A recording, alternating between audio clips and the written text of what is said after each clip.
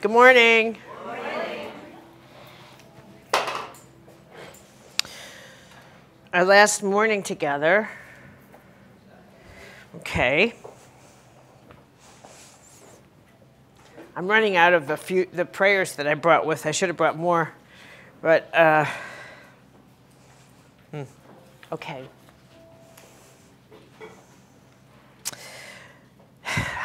Ready?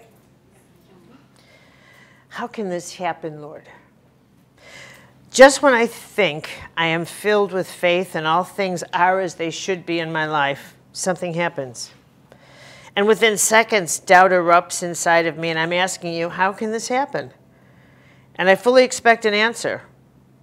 But what is it that I really expect to hear from you? Time and again, I've reflected upon other moments or days in my life when doubt has taken hold of the wheel of my reality like some bold teenager.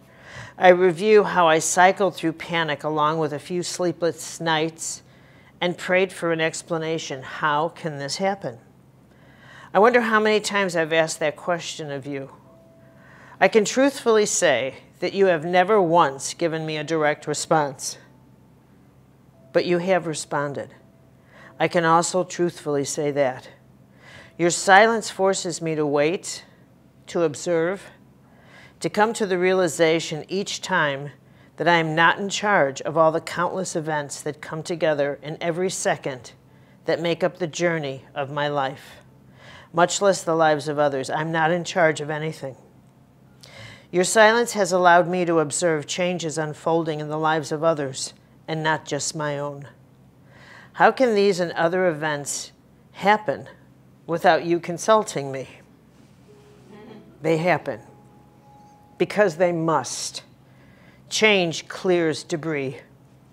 Change moves us forward. Change is the nature of life. Lord, I know I am going to panic again and again, and I will ask that question of you again and again. At least remind me when I do that each time that life moves on, rebirth happens, and joy always returns. That is your promise. Amen.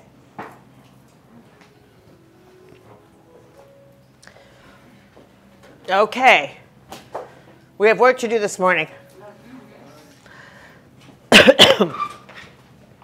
You know how I set up these prayers?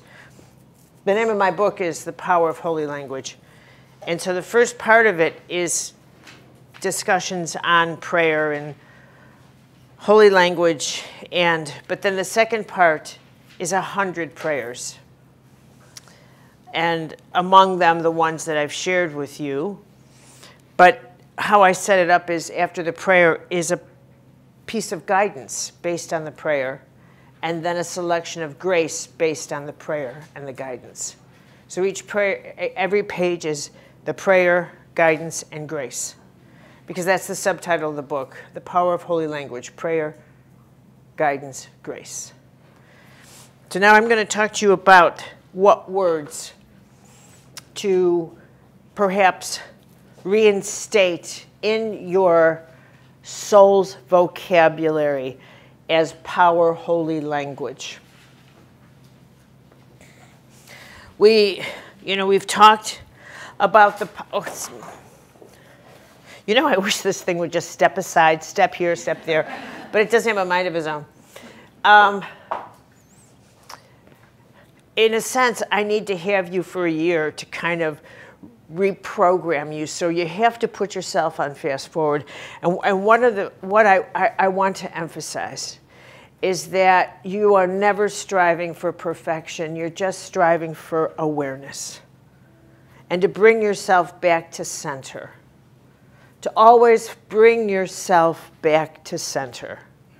To realize every day we're going to have reasons that we lose ourselves, that we hemorrhage energetically, that we lose our power, that we lose our focus. That's what life here is all about, that we lose our temper, that we get...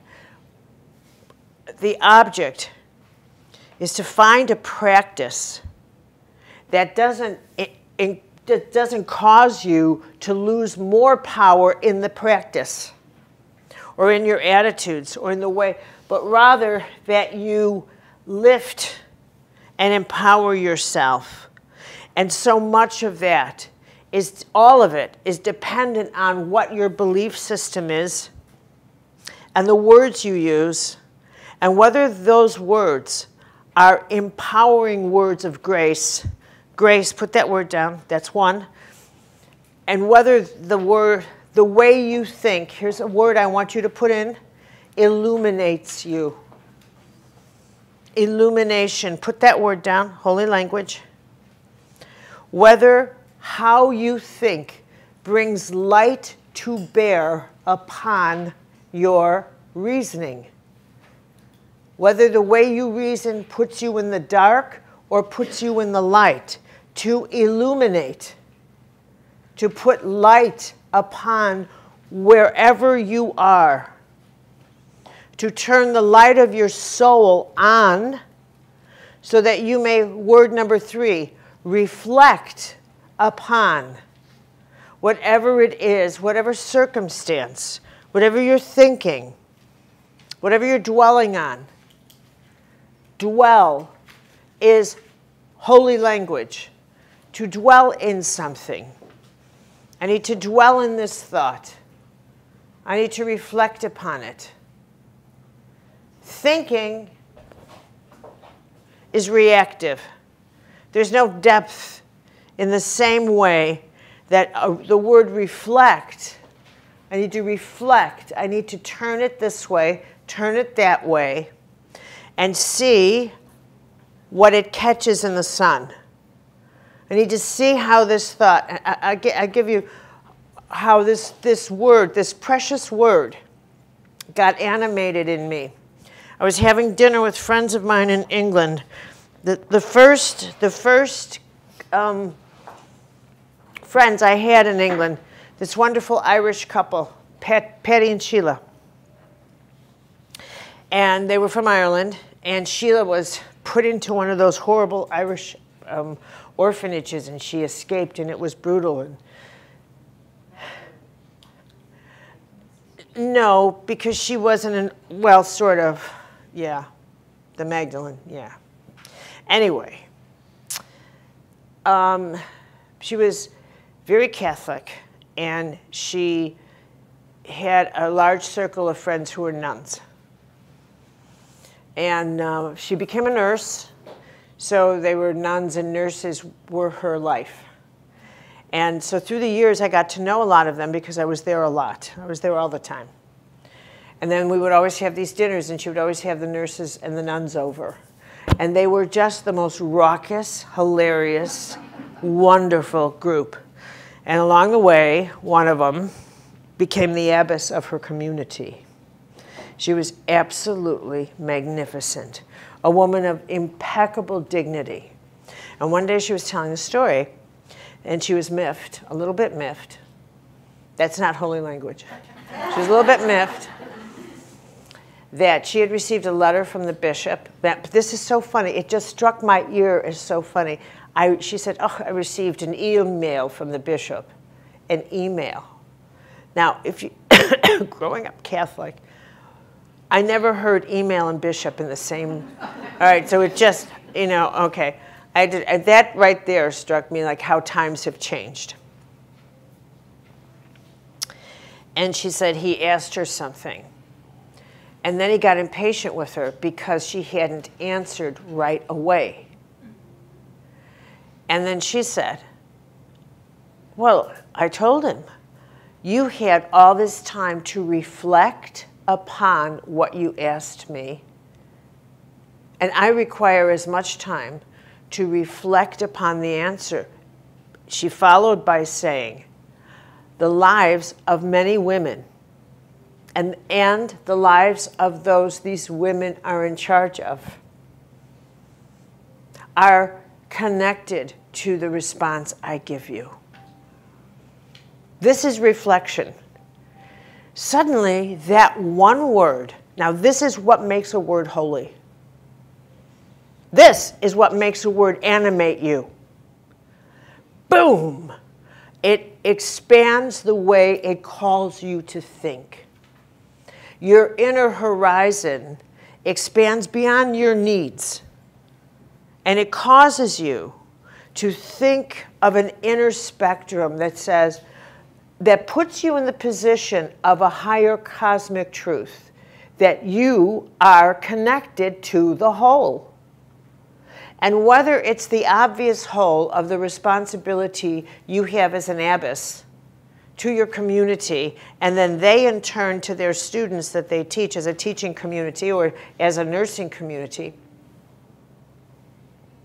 or whether it is your family or your community in which you live or your friends, or just who you are, and you make a decision for yourself to decide, I think I need to deal with my temper, like I did once upon a time in a gutter. Knowing that will impact my life and that ain't gonna happen again to me. Or the decisions you make, because that will change my human community dynamic forever. You reflect upon. Reflection is a holy, powerful word. And it causes you to put a mirror to yourself and to hold yourself, and here is a powerful word, accountable. Never mind responsible. I think that word is worn out and it doesn't take you anywhere. It in fact gets you off the hook because it doesn't call for action. Whereas the word accountability calls you to change what it is you're holding yourself accountable for. I'm accountable for this. Therefore what? If you were an accountant, it was like the bottom line here says you're in debt. Therefore, what are you going to do about it? Accountability is very different than responsibility. Someone says, I know I'm responsible for that. The way I hear people use that word, they think saying that is enough to let them off the hook. No, it's not. What are you going to do because you are responsible for this? Owning it is not the same as saying, and therefore, I will do this.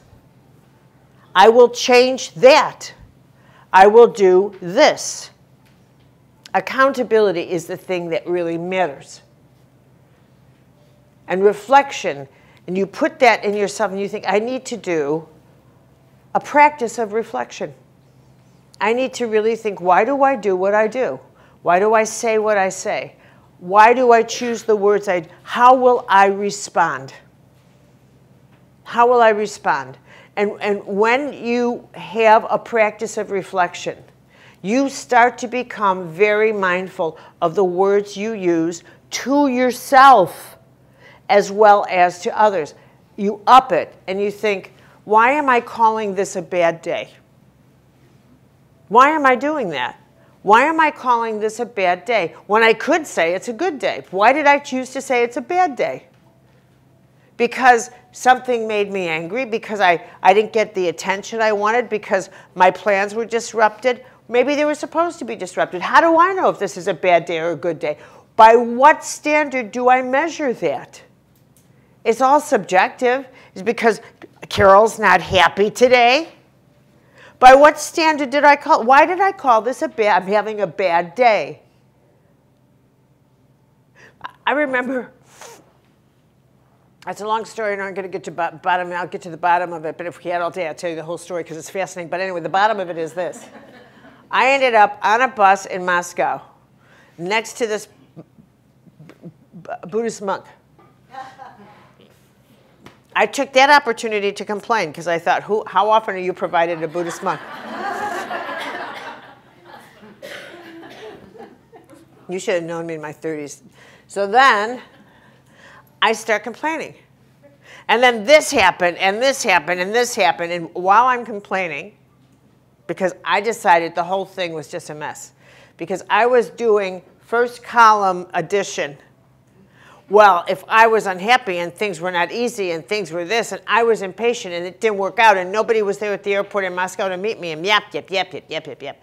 And obviously by my view of the universe, therefore, and he's going like this. So I'm thinking, I have to speak louder.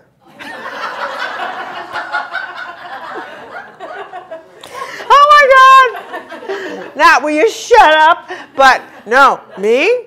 I think, well, obviously you can't hear me. And you certainly have to hear me. You are missing the opportunity to hear me. Oh my God. Oh, okay.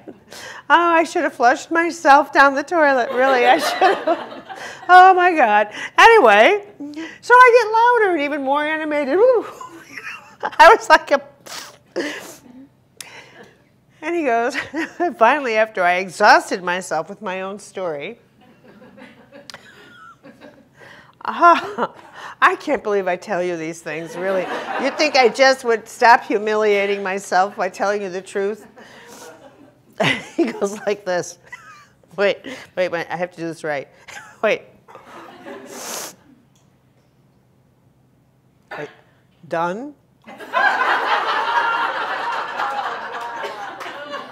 Well, that wasn't the response I was expecting. I thought he was going to say something really more compassionate and more like, oh, you poor thing, well, did it? But it wasn't. It was like, all done?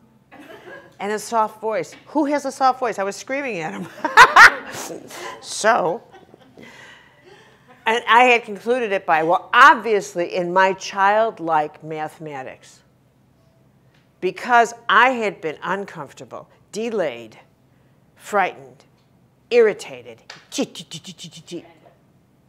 Therefore, I concluded, obviously, I shouldn't have come.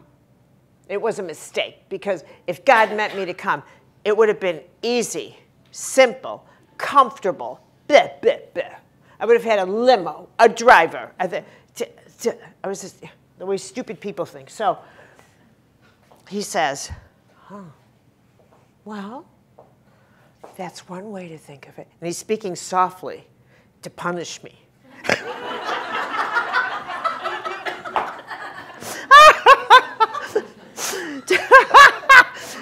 to teach me, shut up, to teach me, right? And so I'm listening to him, and I'm really leaning in closely, and I'm getting silent, right? And he said, but the other way to think is that sometimes when God wants something wonderful to happen, he lets a lot of meaningless things happen to take all the debris away so that the perfect thing can come in. And I went, wow. I said, wow. Wow, that's incredible. I said, you know what? Get this.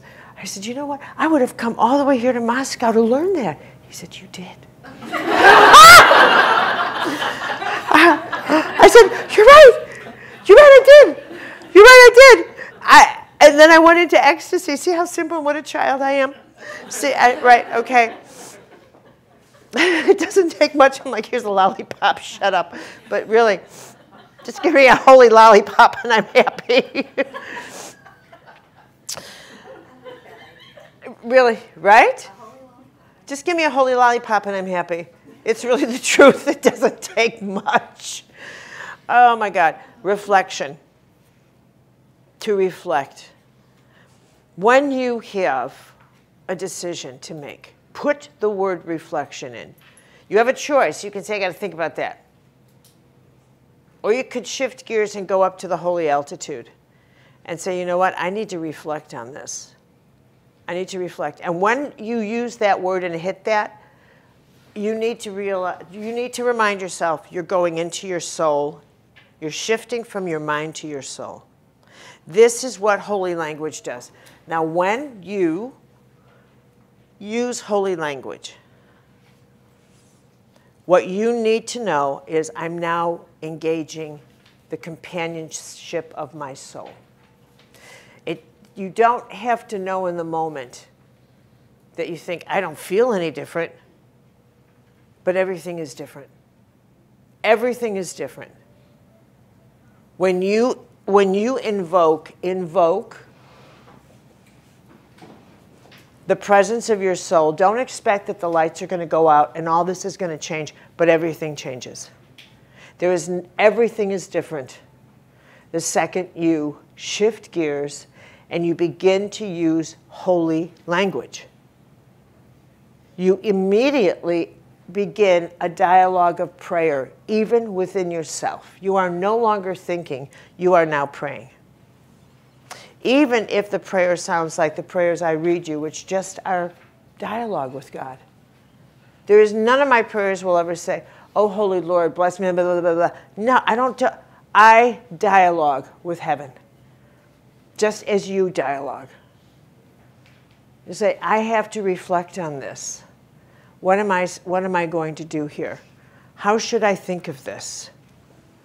What is the way I should put this in perspective? How are my actions affecting others? I need a window. I need a window. I have the sensitivity to know this. And perhaps I'm afraid to know this. But if I am, open me up. Expand my capacity. Grant my heart a wider lens and me the courage to have that wider lens. And that's how prayer and reflection, this is holy language.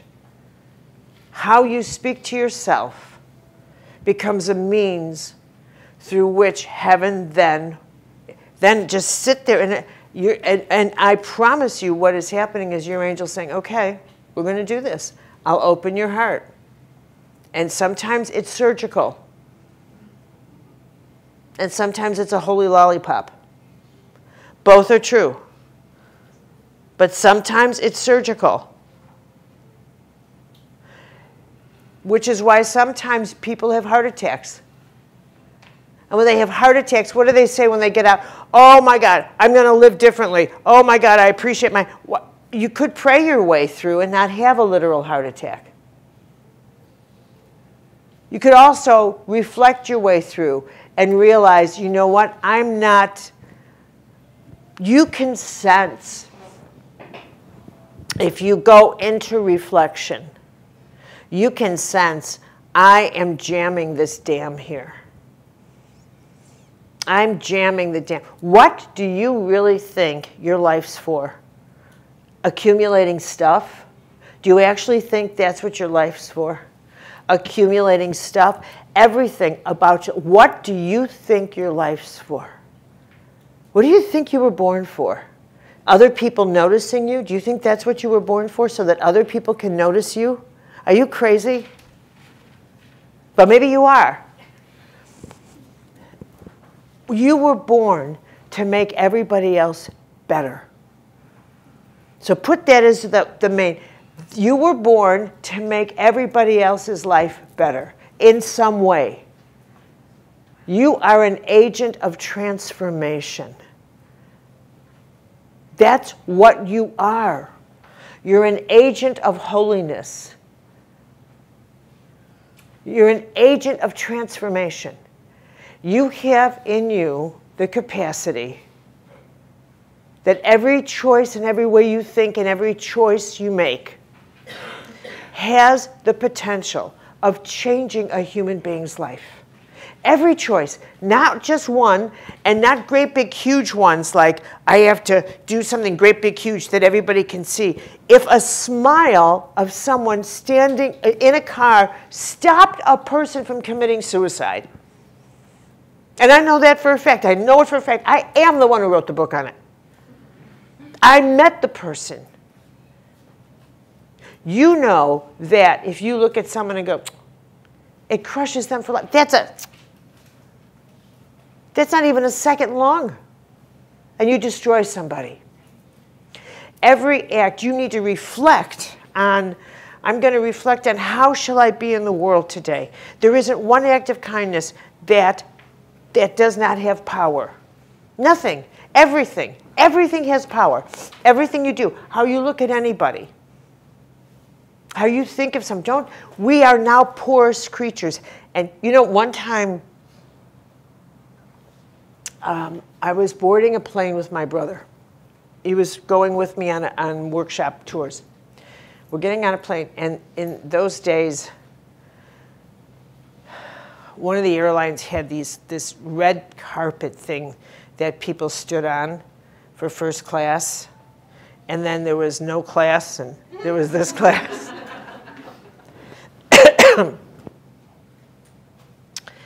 And so we were in line, and I got in line first, and my brother had gone to the loo. So I'm in line, and my brother's 6'1". Standing behind me was a man who was not 6'1". Are you getting my, right? So my brother comes in. Now my brother is like a teddy bear. He is flawless in that he's kind, and he is, I met David because of my brother.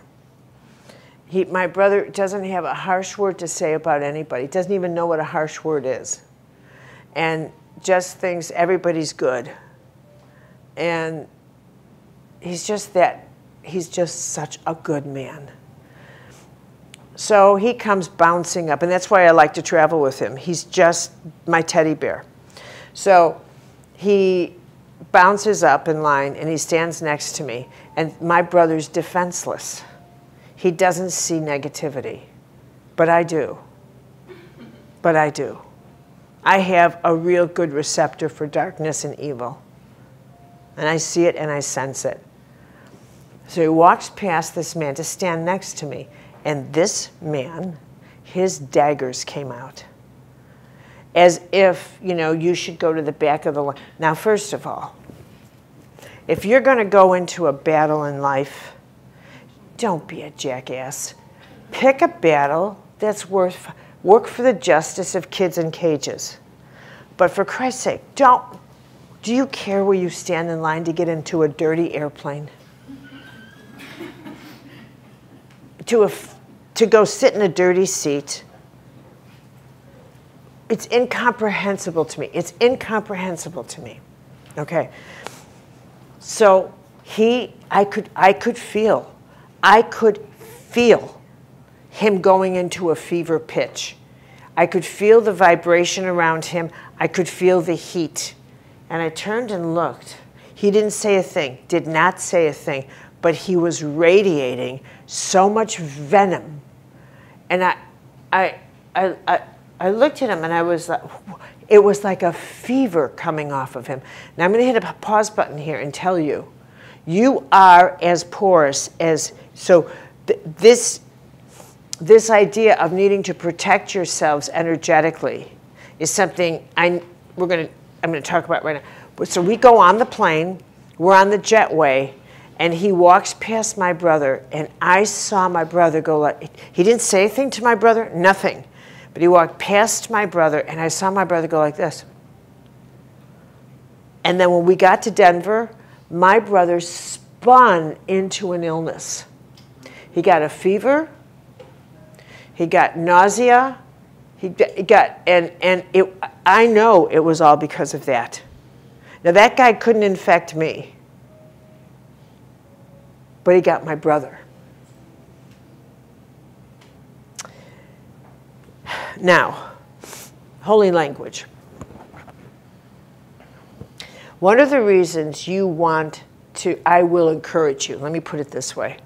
I need to encourage you to begin a morning with, download me in a field of grace, hover over me, hover over me. And however it is you address the divine, find your own word, whatever you're comfortable with. I don't need to hear from you a letter about, I don't use Lord, this. I'm not interested in what you call. I could care less. Keep your politics of God away from me. I have no respect for it. So I'm going to be direct with you right now. You find your way, I have mine. So whatever you want, go use. I don't care if I don't care what you call the divine. That's your business. My business is mine. But however it is you address the divine, recognize that your soul has an immune system. And you have to think about that immune system is a field of grace. And you want to keep yourself in a field of grace. You want to maintain that. You want to maintain, and that is the third column. That's that number 11. You want to reside in a cosmic field of grace. You want that protection. So the psychic free radicals, when people sneeze their negativity, and all this, remember, here I'm going to hit a pause button. How does creation work? How does it work? What's the law? Law is that energy creates matter. Agreed? Thought goes into form. Agreed? Well, what about all your loosey thoughts that are undirected? Where do they go? Where do they go? Where do all your loosey thoughts go that are not exactly directed to a project? They're just loosey. Like when you have a thought like, oh, that horrible person, or this is awful, or all your just low-grade, negative garbage. Where do those thoughts go? Into an anchor. Into what kind of anchor? Anchor. But what kind of anchor? One that keeps me from maybe experiencing. Just you? Oh no, everybody else. No. What if it goes into one great, big, huge, collective human anchor? Where does our trash go? Where does our trash go? I want you to think every week your trash gets collected, does it not? And it goes into a landfill. Yes. All right, I want you to think of all of our collective little debris negativity going into a huge psychic debris landfill. A dump. Is that called a dump? Yeah, dump. A dump. And that eventually all this energetic and collection of energy follows the laws of creation, because energy has to create matter. It has to. And that negative energy generates negative energetic actions on the collective. This is what makes war. It is this kind of negativity that causes collective insanity. It creates epidemics. Viruses rise from this, pollution rise. These are collective events that feed off of this. Collective madness. These are the collective madnesses that when we look and say, how can people do that? That's how. Because these are tribal events that feed off of unconscious responses that everybody in the global tribe generates. We are feeding this. Are you with me here? Yes. Okay. So when we realize, we are all putting trash in the landfill. We're all doing it. Now, some of us, what we think is that our trash is cleaner because we're recycling. It's trash. For Christ's sake, it's trash. Stop telling yourself your trash is cleaner because you're recycling. Trash is trash. You're just more conscious of rinsing out your trash. I think I'll rinse out this thought. I think I'll use recycled thought. I'll use a recycled plastic thought. I think I'll use a bamboo thought. I think because it's been bambooized, for God's sake. Human beings, what they tell themselves just amuses the hell out of me. It's still trash. Okay. But what we have to do is become incredibly mindful of we are generating. What am I generating? What am I generating? What am I generating? I deeply believe, I deeply, deeply, deeply believe that as a rising tide lifts all boats. That's a law, right? A rising tide, everything goes up. And the object of all of us is as you rise within you, those who are suffering the same things you are suffering are rising with you. So even in the privacy of your heart, if you can resolve something, those you are connected to, who are struggling with the same issue, are going to feel it in some way. In some way, someone else in the privacy of his or her heart, whose heart is broken, will in some way that night receive grace, and they'll hear, I will heal this. And they'll heal it because you did. Because we are all one. And they will know that they will get through. That your effort has carried them. That is what reflects like, I can do this. I can do this. If not for me, I'm going to just do this. Because this is human beings, we have to heal. We cannot stay in our debris. I am not staying in a landfill. I'm going to give you an image. Either you stay in the landfill or you get out. And you reflect on that. I'm not staying in a landfill. I will not do it. I will not become methane gas. I will not become methane gas, because that's what your debris becomes. Are you with me here? And the way is, I have to language this in holy language. All things come to an end. There's death and rebirth, and I have to go to rebirth. Here's a word I have to give you that is a grace. And I oftentimes hear people say, you have to excuse me, I'm beginning to get a cold, and I need a little hit of tea here.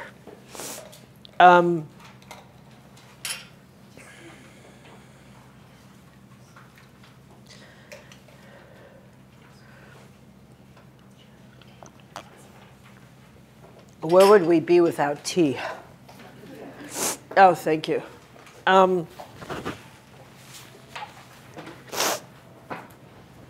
I oftentimes hear people say, I can't endure anymore. I can't what? Endure this. And maybe that's not a word you use very much, but you may think or say it in this way, I can't stand this anymore. Do you ever say anything like that? Okay. What is it that would bring you to that? What is it that would make you say that? Can you think of something? Just feeling defeated. But what, I got it. I know what it means, but I'm asking you what situation would make you feel that way. Now I need to reflect. Oh, okay. All right. Well done. Well done. Right? Touche. I didn't go down. Well done, you. But historically. I have felt that way when I'm overwhelmed and anything that I'm trying to get out of where I'm at isn't succeeding. And I just get tired and feel hopeless. Like, I know those are all the emotions, but... Right. So may I push a little further? Is what generates that emotion? Is it because you're not getting your way? For sure. Okay, so well, there we go. Yeah, Why don't you just say good. that? Right. I am not getting my way. There you go. See how simple? It's a battle of will. Right. And it's usually between you and what? Or who? Work. People at work or... Okay, so it's a power play. Right. Yeah. Okay. All right, I want you to remember that. So how many of you get that when you're in the middle of a power play?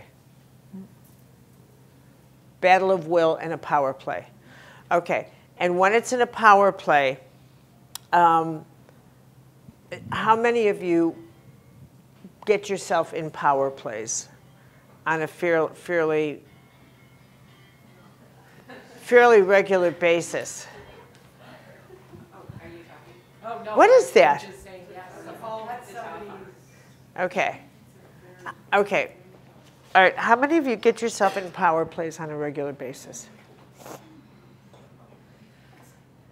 I love when someone does this. No, I don't really. No. That was fabulous. That was fabulous. No, I don't. Do you? I don't. That was fantastic.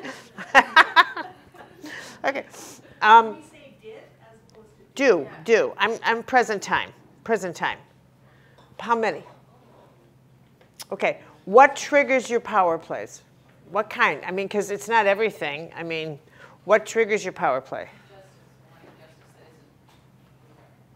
Wait. Hanging on to the illusion of justice. No, that doesn't get you in a power play. It's when you feel something has not fairly been dealt with for you. Say it properly. Well, then I take things personally that aren't about me when it comes Okay, to whatever, injustice. but it's yeah. it's about when you the kids see in cages or injustice whatever. being done and it blah, blah, blah, blah. It goes that way. Okay, what else? Yeah. Well, I find people don't see things my way. Yeah, isn't that amazing? I know, isn't that? Have you ever said to someone, I need to talk to you because you're not seeing it my way? No, I didn't realize that's really what is there. Have you ever actually said to someone, here's the issue. You just don't see it my way, and I think you should. I think it would save me in many meetings. Really? It would reduce a lot of I've effort. actually gone up to someone and said, here's the opportunity. You're missing an opportunity to see this my way, and I want you to think about that. And that person went like this.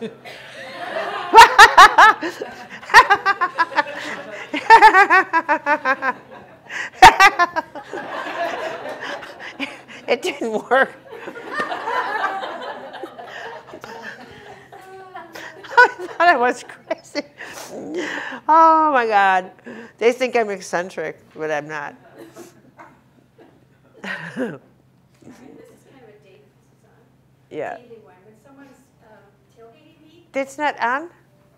is it on? Can you hear me? Okay, there. Yeah, when someone's tailgating me or trying to push me off the exit or entrance ramp, that's a power play, and I get triggered by that. And what happens? Are you I one swear. of those old women that slow down?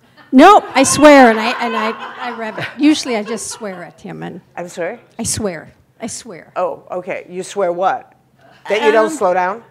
No, I swear at the driver Oh, wow. Okay. with my windows up. Yeah. Wow. Yeah. Well, I'll have to teach you how to slow down and drive them really crazy. Okay. What else? Yeah. What about physical pain? Wait a minute. I need to have a microphone. What about physical pain? Like, I don't know, an example of, say, a migraine or something that's just getting worse and worse and worse. How do you think yourself out of that? Or what holy language can you use to, For healing. or just for relief from physical pain? Physical pain. Okay. I want to back up and say, where were you before the migraine hit? Because a migraine is a fire disorder. Yeah, perhaps in thoughts about a power play at work, for instance. Yeah, interesting. Okay. now I Okay, see. migraine is a fire disorder more than an earth disorder. We are all four elements. And one way to understand, again, let's get to the third column and go into it symbolically, like through holy language. Go in through your soul and say, what, I'm off balance here. So you could go through the elements. And you could ask yourself, is there a fire going on in my brain? Which is what? So I have to reflect. Did I fire and air? They need each other. So air means how was I thinking? Where was I jammed? And usually with a migraine, it's kind of like arthritis of the brain, which means I have been trying to get a thought into someone else's thought system. I've been trying to move their structure, or they're trying to move my structure, and I'm building a wall to block. And I'm enraged and I can't protect myself, or I can't explain, whatever it is, but it's a fire. It's a fire out of anger or frustration or fear. Those are the, the three reasons you have a fire. Does that make any sense to you? Okay, so how are you going? No. How are you going to put out the fire? Shift my thinking. Or, You can't. You can't Sorry. think. Shifting thinking is never enough to heal, which is why I asked you.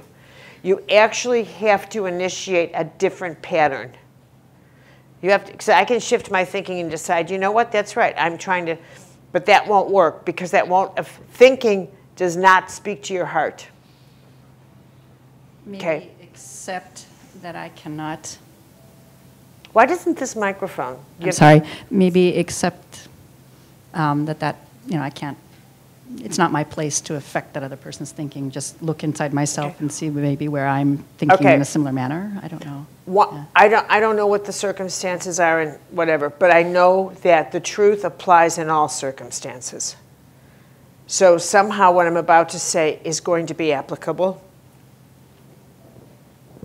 And that's that through the lens of the soul, you will see some portal in which this will be applicable, and that's I need to detach.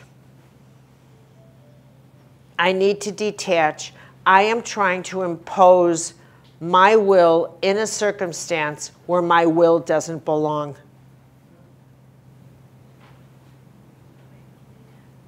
I'm trying to impose myself. And where thinking comes in, and I want you to go to the first column, where thinking, first and second column, where thinking comes in, is thinking is a very rational thing to do. And thinking is exactly what you need to do when you're cooking. How do I make this? How do I make it better? Does it need a little more or a little less of this? I have the right temperature. I have to think about that. I have to think about what I'm going to serve when these people come over. I don't require my soul for that, to be in high gear. My dinner parties are not about what should I serve to heal. I don't have to go into high gear. I don't need, my soul can rest. It can rest. I can just go about thinking I'm in low gear. But when I feel myself losing balance, my agenda's becoming contaminated.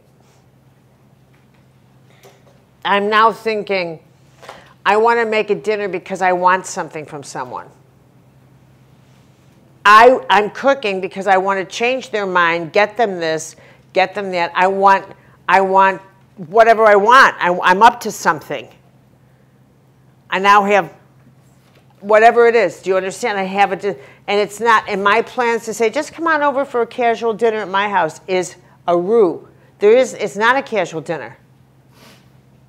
I have every intention of manipulating and blah, blah, blah, which is why, by the way, I'm always up front. I will say to people, I'm going to manipulate you tonight, but I'm serving dinner. I am always up front, always.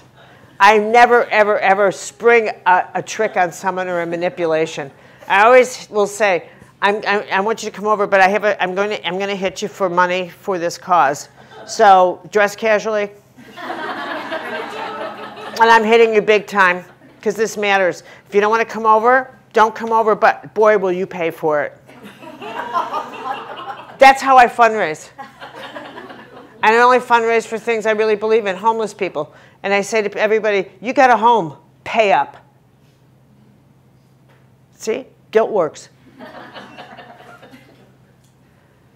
Right. So does that help you? Immensely. Thank you. I got other holy language, so that's all. You're my last question. Okay, so then there's the opposite. I mean, what if it's coming at you? You're not really, well, I guess it doesn't make any difference. You're not generating a battle or a will, but it's coming at you. What's the it?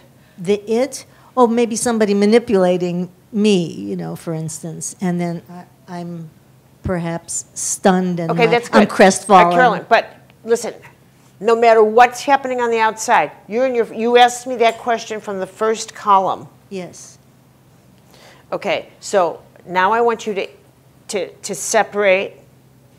This is really, really, really hard to do. Yeah. Really hard. It's so hard. It's like my experience with the guy who ripped me off in my cabinets.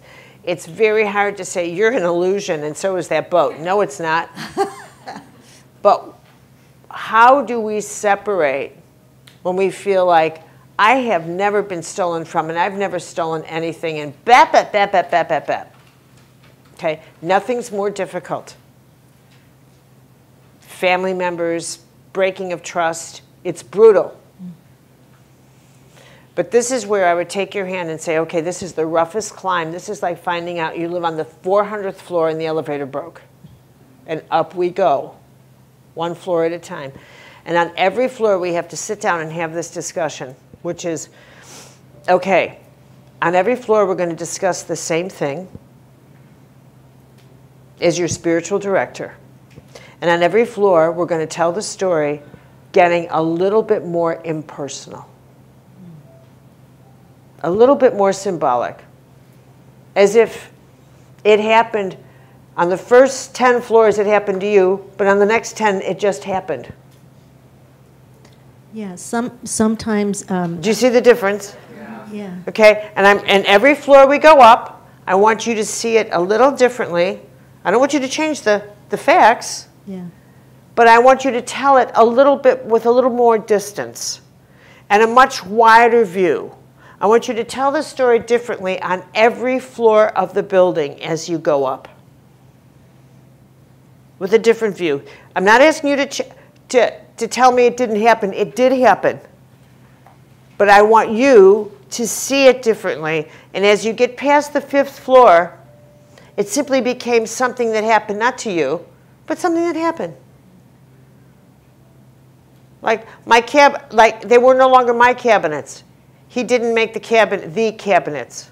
I'm changing my language. That made all the difference. He didn't make the cabinets. Could have been anyone. He probably would have done that to anybody. It wasn't me. Now, he wasn't targeting me anymore. Anybody who'd given him that amount of money, he would have gone batshit crazy. The higher I got, the more I saw. The more I saw, the faster I healed.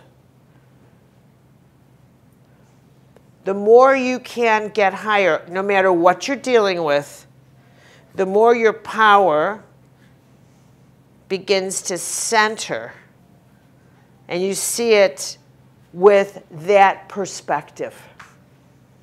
But the climb up is very difficult. And one way you can do this when you're on your own and not with me as a spiritual director is I got to climb one more floor.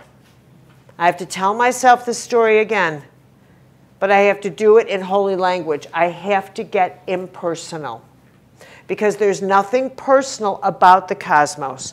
When events happen to you, you were not targeted. Now, pay very careful attention to what I'm saying. Guidance is targeted. Guidance is targeted specifically to you. Guidance is very personal. You are personally very guided, very directed. Guidance has your name on it. Your charism has your name on it. Your grace has your name on it. Absolutely. But the events, first column, the events of life that happen to all of us are not targeted. They are events that we are co-creating, floods and fires and the human negativity. It can be that if we're caught up in it, it could be a matter of our karma. It could be a matter of this playing out or that playing out.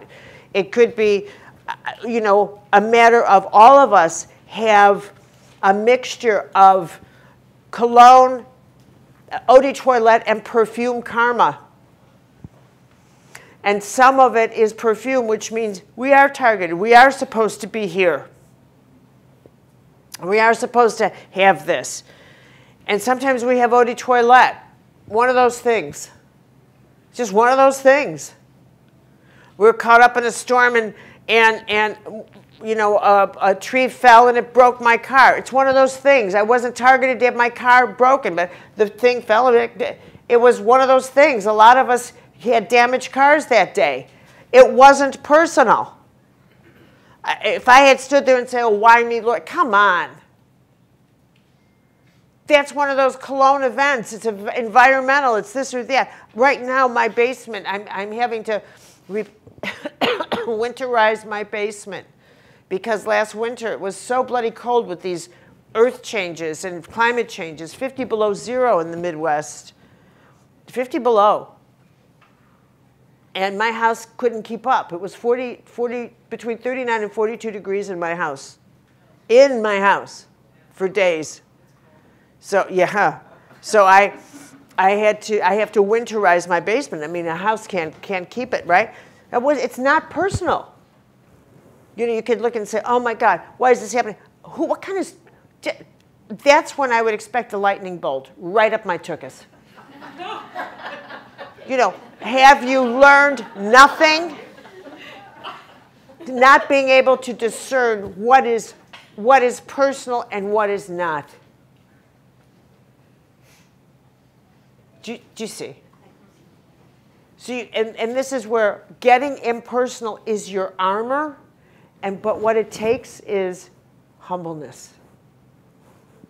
And that's where all the great teachers say, take your shoes off on sacred ground. Your life is sacred ground. This is holy language where you think, I have to take my shoes off right now, symbolically. I am not going to, and this is Taoism. I love this, love it. Learn never to attach to a spectacle. Learn to recognize, this is holy language.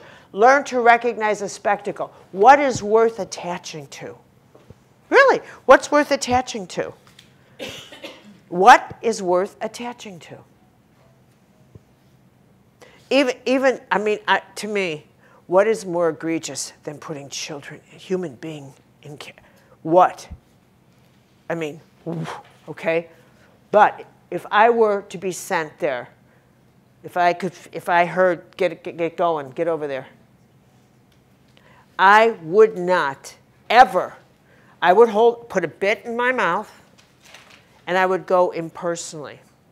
I would not get passioned up and fired up because then I would lose the war. Because the last thing that protects you is your rage and your anger. You've lost already. Because what you will do is you will think that your rage and anger is righteous. And nobody but you will ever think that. Ever. And you will spend your whole life telling the story of your anger, telling the story of your rage. And no one will validate it. Nobody. Because only you will think that. And you will want some kind of reparation for your anger. Who should give you reparation because you're angry? That's your choice to be angry. Who in their right mind would say, how much money do you want because you're angry? You poor thing. You're angry. Do you think you're entitled to money? Do you think you're entitled to attention? Because you're angry. It's your choice to be angry. It's your foolish, foolish choice. Because something shouldn't have happened to you. I don't know what should have happened to you or should not have happened to you. I don't know what the history is with everybody else. Something happened to you that, you know, but I do know this, that in you resolving whatever it is that did happen, that won't help you.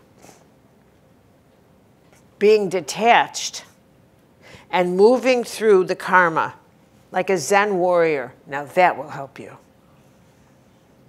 That will help you. Because it will help you see the choices you need to make without attachment. Without attachment. Anger will get you attached to every petty word someone says. Because they say that to me. Well, you're standing right there. Who else are they supposed to say it to?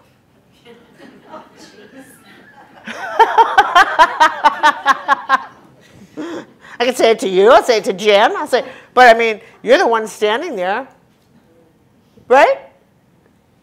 It's so silly. Life is still, isn't life silly? Does that help you? All right, another word. I'm moving on. You have to have this word in your vocabulary. You have to. You may not like it, but I'm putting it in. These two words, sin. You need the word sin. I know it is not a Catholic word, but they're famous for it. You need to put that word back. And what is a sin? And I am convinced that people are back in therapy by the droves because the word sin and the word confession have been taken out of our vocabulary. And I'll tell you why. I think people don't heal because the word sin goes to the soul. And let me explain what a sin is. You know, I've observed for now almost 40 years the healing process and people saying, I'm working on it. What the hell are you working on? Either you let it go or you don't. Either forgive. And forgiveness is where we're going. I'm going to throw that in the mix here, the trilogy. And what is so hard about forgiveness? What makes it so hard? You can't forgive it, but here's the thing. It's because, and they go to therapy, and they're working on it. All they do is tell the same story. And it'll never help because they get on a hamster wheel. And the thing is, they don't actually get to the heart of what the real issue is. And the real issue is because they don't have the right language. And the right language is they need the word sin. Because what a sin is a conscious act, knowingly using your will to consciously harm another person.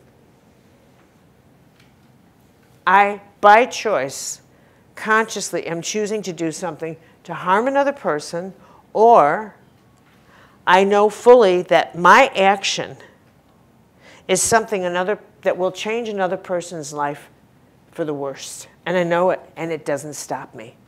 Now, the emphasis is on the word conscious. I am fully conscious that what I'm about to choose, the power of choice, will harm your life, or your life, or your life. My angel has alerted me. My conscience has alerted me that that this will hurt you, perhaps for the rest of your life. But doesn't stop me. I do it anyway. I do it anyway. I bust up your marriage. I do whatever. And then I walk into you a few years later and say, I never meant to hurt you. Jesus, I never meant to hurt you. Now, and I can't figure out why she won't let it go. Yeah. What's the matter with you? Be a bigger person. So now I blame you because I put myself off the hook. Can't figure out why. I apologized. I took, here's the word I loathe, responsibility for it. But here is where we fall apart. Because built into that apology is the big lie. I never meant to hurt you. What she and I both know is the truth, which is it was conscious. It was fully conscious, and I knew it was conscious. And I knew every step of the way that I was also told it was conscious. And I was about to use my will to destroy another person's life, and it didn't stop me. And that is what a sin is. The choice, the conscious choice to harm another. And if I had said, we need to talk, I have to tell you something. What I did was fully conscious. It was fully conscious. This isn't about hurting you. This is about I sinned. It was a sin. My soul has harmed your soul. I've wounded you at the level of soul, and I need forgiveness. This isn't about apology. We're going deeper. I own the sin. Now that is a different level of healing. You can't get to the soul in therapy. I'm sorry, but you cannot. You need holy language. You need to say, I have sinned. This is a sin. I chose this. And I wounded your soul, and I was guided not to do this, because there is never a time, and you will never be able to say this properly. Honestly, you will always say, I was told ahead of time, don't do this. Because all of you have an angel, and every one of you has always heard ahead of time, don't do this. And that is your angel. And you have always been told ahead of time, don't do this. Don't say this. Are you sure you want to say this? That is your angel. And if you go ahead with it, that is a sin. Now you're in the territory of sin. They don't care if you buy cars. They don't care what you do with your money. Heaven says, you want to create a mess for yourself? Create a mess. But boy, oh boy, if you make a choice to harm the life of another human being, and you are consciously doing it, you are playing ball at another level. Now you're in the soul. And now we're dealing with eternity. Now we're dealing with karma. This is why the word karma exists. Now you're wounding at the soul, and heaven says, well, we'll set this up again. You will meet again. You will meet again. Because you will have to put this right. And if you said to this person, I have to confess, it was a sin. It's healed. That's when a person can say to you, thank you. I forgive. Now you can forgive. Because the soul is acknowledged, and the depth of that choice is acknowledged. This is why we need holy language back. We need it. We can't get to the soul without, you can't say, oh, what a bummer, or I'm just sorry, or, you know, no. No. You need this. Do you have any questions about that? Yeah? Wait a minute, Beth. So if the person who is apologizing to you is not using holy language, but just the words. Like I'm sorry? No, says I sinned against you. That But is it holy doesn't- language. But if it doesn't come from, If you you're can say the saying words. that- You can say the words without actually, I think, living the words or feeling. No, don't you go there. Okay. If you're saying, can I punish them? No. Can I still Forgive you? Oh, no. You stop. If a person says, I really sinned, you better let them off the hook. It's not your job to punish a human being. It's your job to forgive them. So you have to believe that the words that person chose really means it when they use the word To the sin. best of their, nobody's going to say I sinned and not mean it. Nobody. You don't play with that word. I have to tell you something. If someone says that word, even if they think they're playing, they're not. They're not. You can't say that word and some part of you not say, you're gonna know what this means. Holy language is alive. It's holy because it talks to you inside. So someone may say, I think I'm just going to go, Catherine, I sinned against you and now I'm going to go out to dinner. Holy language incubates. It sizzles. And don't let that make you feel good. If someone says, Catherine, it was a sin and I'm sorry, you better think about what it is to mend yourself, to let go. It goes with forgiveness. That's the match. Sin, forgiveness, yes. And believe you me, you're going to like being free. You're going to like being free. It's a lot better than being in that little cocoon of bitterness. Anybody else? Yes, my darling. Wiped out half my practice. I did what, honey? I said it's just wiped out half my practice. I realized that in working with people as a therapist, by not calling it what it really is, I constantly let them off the hook. Yeah. That's right. And which isn't my job anyway. But it's a dance. It's just a dance. You just say how you coddle them, how you feel. You want to tell me your story again? Yeah. Fine. Say, stop it. Stop it. And mind you, you also have to say to someone, you need to get in touch with the fact that what you did was conscious. Yeah. You need to go say to that person I said, grow up, put your big pants on, and get over there. Get a backbone. Stop with the guilt. This guilt is because you did this deliberately. Knock it off. I don't want to hear any excuses from your childhood. How old is this person in this body? I'm so sick of this. So get your last check from them and kick them out. Become a spiritual director instead. Spread your wings. Join the major leagues. Not kidding. Not kidding. You know I'm not. Enough with this. Join the major leagues and go for the soul. All right. Anybody else?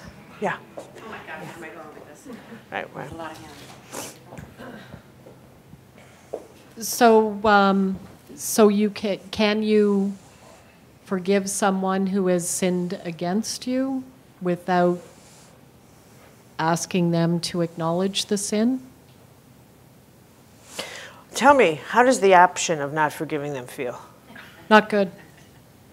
Not good. It's up to you then. Yeah, fair. It's up to you. Yep. I mean, I don't like living in a dung heap, but it may be comfortable for you. Fair. And here's the other thing. You know what's true is I think that people don't understand what forgiveness is. They really don't get it. Forgiveness is a mystical act. It's not a rational one. It's here. Forgiveness is true. It is the essence of holy language and the holiest of holy thing. I mean, if you really understand the story of Jesus, I mean, listen to me. If one way to understand the story of Jesus, and I do not speak as Christian Catholic, so please, I beg you don't hear it that way. But hear it as the story of this being, this man, who, and honestly, though I grew up Catholic, very Catholic, and was educated in Catholic with Jesuits and priests and nuns till I was 29, so in the thick of it, you know what I mean? I mean, really.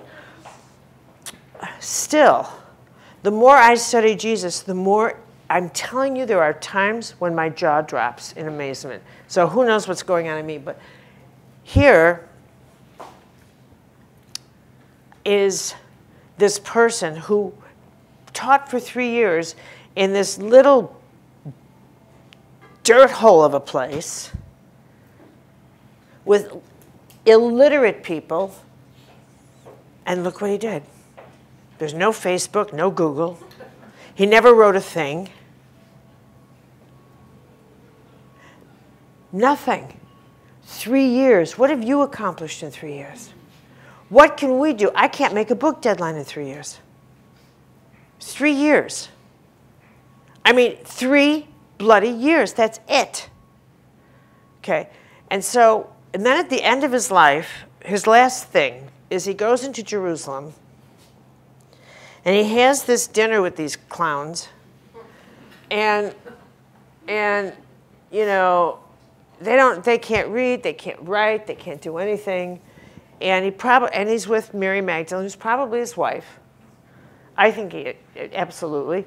Because two things convince me. One, he was a rabbi. Rabbis are married. And 2, she anointed his body. And if you think they're going to let a woman of the streets touch his body, you're crazy. That's what a wife did. So she prepared his body. And that's a wife's job. So, and 3, Nothing would have annoyed the boys more. And they were annoyed, so it was perfect. Okay. So, even back then, you know.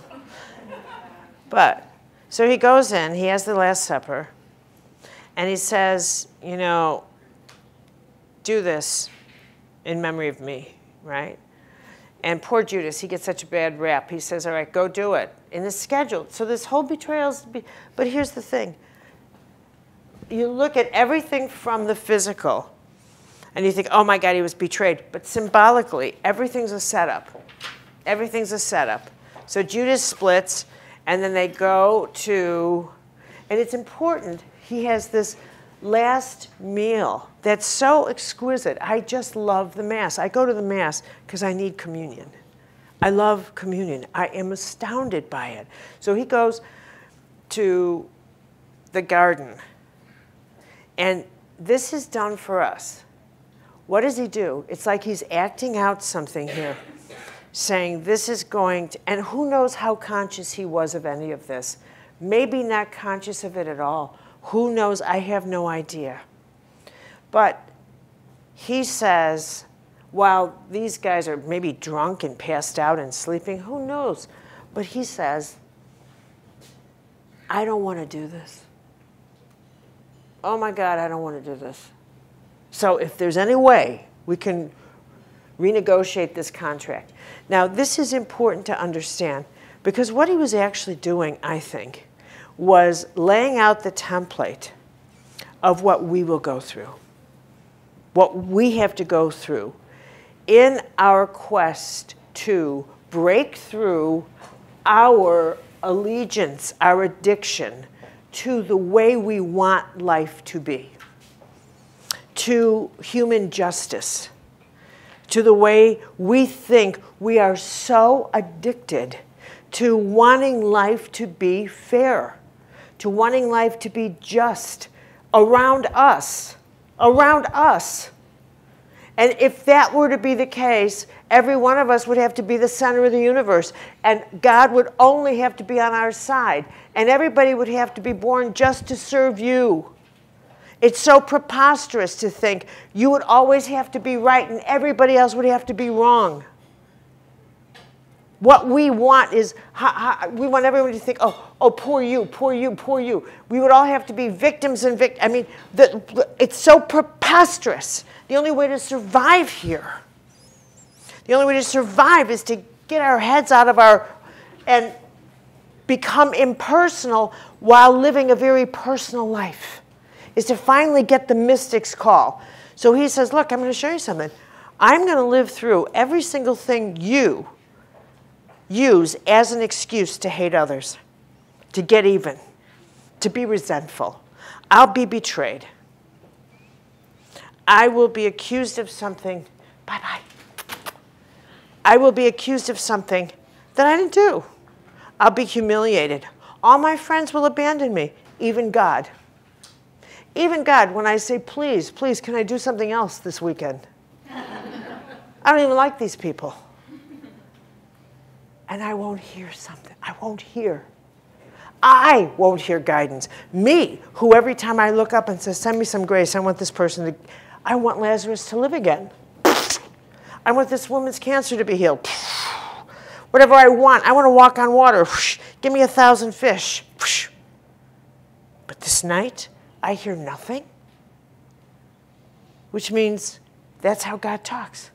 Even nothing's an answer, which is, I don't waste my conversation. You know exactly what you need to do, and I'm not going to tell you twice. So he knows this, and he says, okay, done. So then he's arrested, but he knows he's not abandoned. So when Caiaphas, an idiot, says, oh, well, you go to Pontius Pilate, go to the Roman. And the Roman says, look, explain yourself, because I know you didn't do anything, and that crown looks horrible, and you're a wreck. And of course, he's been beaten up by this time, and he's bloody, but he says to Pilate, he says, you know, you work for me because I agreed to this last night. So this whole gig, this whole thing, let's just get it over with. And Pilate says, get him out of here. Crucify him. And bring me some water. Element of water. I want to wash my hands of this man. I don't want a connection to him. This is too powerful. So what forgiveness really is you forgive someone not because you're saying, oh, what you did doesn't matter to precious little me. You finally get, what a frigging setup here. You showed me what I'm capable of destroying. You showed me that I can be so mean. I can be so resentful of what I expect of everybody else. You brought that out in me. And in fact, if it wasn't you, it would have been someone else. It doesn't matter. It could have been my ex-husband. It could have been my child. It could have been this. It doesn't matter. You showed me that I'm capable of some real, deep, serious, badass darkness. And it wouldn't have mattered who. Wouldn't have mattered. I just thought, I'm so special. It shouldn't have happened to me. But I'm not. And that's so humbling. It's a pill I can barely swallow. Goodbye. It's a pill I can barely swallow, but I got to swallow it. And it releases me. It releases me because I realize, what's the difference? If you had done it or you had done it, or if you had taken my purse or if you had done it or you, what's the difference? I would have been just as mad. So actually, it doesn't matter. What I learned is I have what it takes to stand in a gutter and scream at somebody. I could have screamed at anybody. I learned I got a bad streak. And I thank you for showing that to me. And now I'll work and put myself on the cross, and I will crucify that part of myself that thinks those bad things shouldn't happen to me. That somehow you were supposed to protect me from those injustices. And then when I'm done with that, we're good. We're good. Do you get it? And then you know what happens? Loving somebody. If you really reflect on how you loved to this point, you'll see it was very conditional. You'll see it's very conditional. That you have no idea how to love at all. At all. That you punished with love. No, I'll love you if, and I'll hold back and I'll pout and this. You were a pouter lover. You were a punisher. That wasn't love. You punished, you pouted, you hurt, You loved with just the dust of your heart, but not the gold. It's not until you really you wanted to be loved, but then how can anyone say that? How can anyone say, I'm afraid to love because I'll get hurt? Who talks like that? Who talks like that? What, are you going to rot? Are you going to rot? You are a love machine. You are a creature of love. You should get up in the morning and you should say, open up. That's how you should get up. Open up. Who do you want me to love today? That should be your first prayer. Who do you want me to love today? Illuminate. Lights on, and off you go.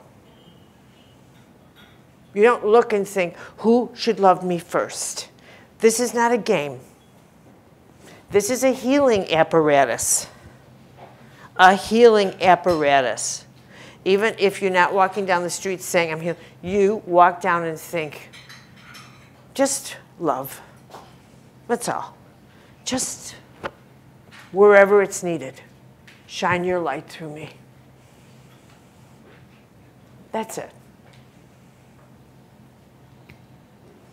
And you know what forgiveness is? And I'll tell you something else about forgiveness. You don't take your own life personally. You think, bad things happen, and except for the grace of God, go I so often. So often. And when bad things happen, it's really rough. It's rough. And I think, I wish this didn't happen to me, but it did. And now I got to get out of this. I got to get out of this. And I'll get out of this. We'll get out of this. So help me out of this. But I'm not going to say, why me? Because that's a prayer that doesn't get answered. Yeah. Yeah. I'll be right there, honey. How do you seek forgiveness as a perpetrator from someone who is dead? I'm a perpetrator and someone has deceased. How do you seek that forgiveness? Oh, nobody dies. Well, I mean, their body's not here. But I mean, you know what? So release that karma is what I'm getting light a at. candle and say, I'm talking to you, wherever you are. And I finally realized, so I am sending this to you, through my soul to you. And let it go. What's your question, honey? Wait, Beth on the run. How are we doing here? Oh, yeah. So the holy language, Caroline, is like taking the words off a page that are just words. And that's, I believe, what Jesus means about the word became flesh. Because it then becomes cellular, doesn't it? Gold star. I'm putting gold stars all over you. That really, I mean, it's the language, but when the soul uses the language, when the soul uses the language, if the ego uses the language and says, get up and walk, take your butt up and walk, you're not going to go anywhere. But when you close your eyes and say, God, put grace, let the grace, then the soul speaks through you and says, come on, let's take up your bed and walk.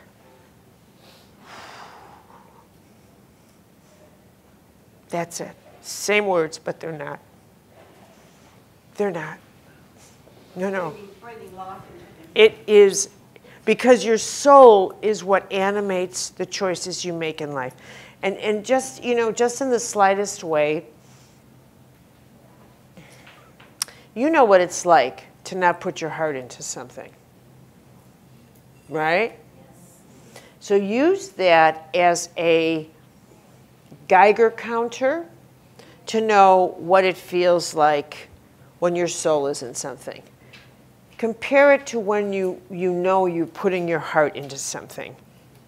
And then if you can possibly imagine, think about like when you put your heart into something and then intensify that by 100 times. That is when you think, God, let the grace of healing move through me for this person. That animation is actually happening. And I think that we don't feel it in its full intensity because I really do think it would burn us. I don't think we could handle it. I think that it's why when Jesus rose from the dead, he said to Mary Magdalene, don't touch me yet. Don't touch me, I'm not ready. I think it's why when Mary appeared at Fatima to the kids, they were like, this brightness, I can't look yet. Or Bernadette. Or when any of those apparitions happen of the great saints, the first response of those who see them is, this light blinded me. It was so blind. And then I could see it, but it was the brightest light that I've ever seen. And it was all this light. It is always all this light that comes. It's this element of light that just comes through, this pure, pure light. And when you think of grace, I need you to think of this exquisite, and that's what comes through your soul. And when you think, God, illuminate me, here's a prayer. I need that light on in me. Illuminate the dark. I can't see. I can't see my way. Talk to me. Talk to me. And sometimes when you go to sleep at night, just say, you know what? I need some candlelight. I'm going to sleep. This is one of my favorite prayers. I'm going to sleep. You work it out. That's one of my favorite prayers. Short and sweet. I'm going to sleep. You work it out. And I'll talk to you in the morning. And go to sleep. And this is a surrender prayer. But never tell heaven how to work it out. Keep your hands off the steering wheel. Don't be a control freak. Don't go saying, but you know, don't touch this and don't touch that and don't da. I've got to win. No, you got to pray like you're crazy. Pray like with crazy trust. Like I'm going to sleep, you work it out, see you in the morning. That is how I pray.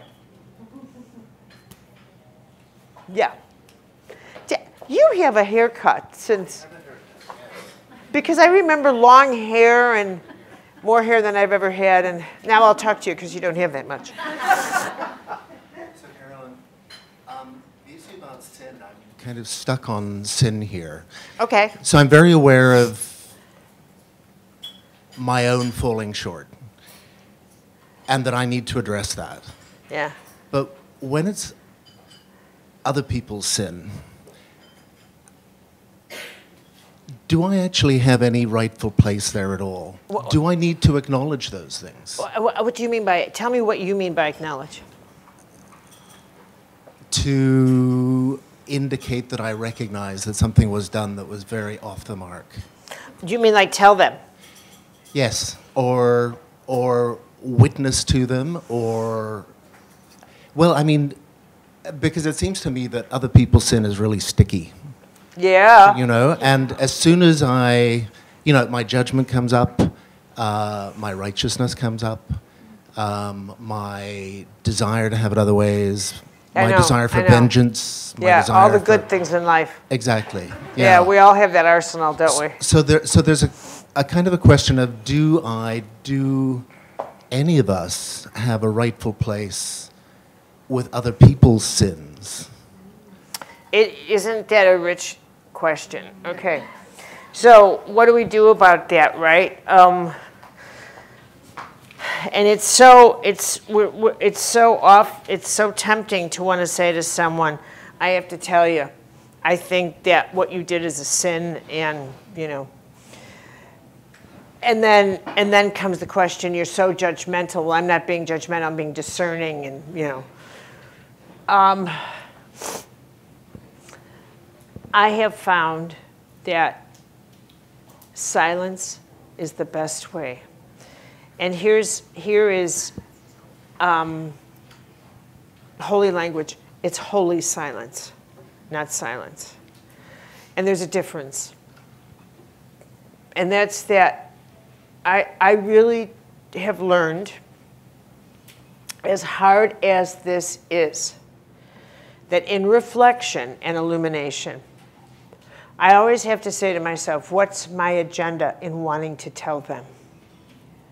And if any part of my agenda, any part, even the slightest, is because I want to be right, because I want to smack them with their wrongness, I can't say a word. It's sticky and it will backfire. And it will, I remember, and a funny thing, Beth and I were just talking about this. I had a magnificent mentor in college. Magnificent. She taught me, just by the way she taught, I learned how to teach. Her magnificence in how she taught. She was completely detached from us as students. Her first day of class, she said, my role is to pass on knowledge, not to be liked. Whether you like me is irrelevant. And my jaw dropped. And she was the first nun to ever introduce the concept of detachment. She was just completely detached. And I was 17 years old. I was this young human being, just mesmerized by this brilliant, brilliant mentor. And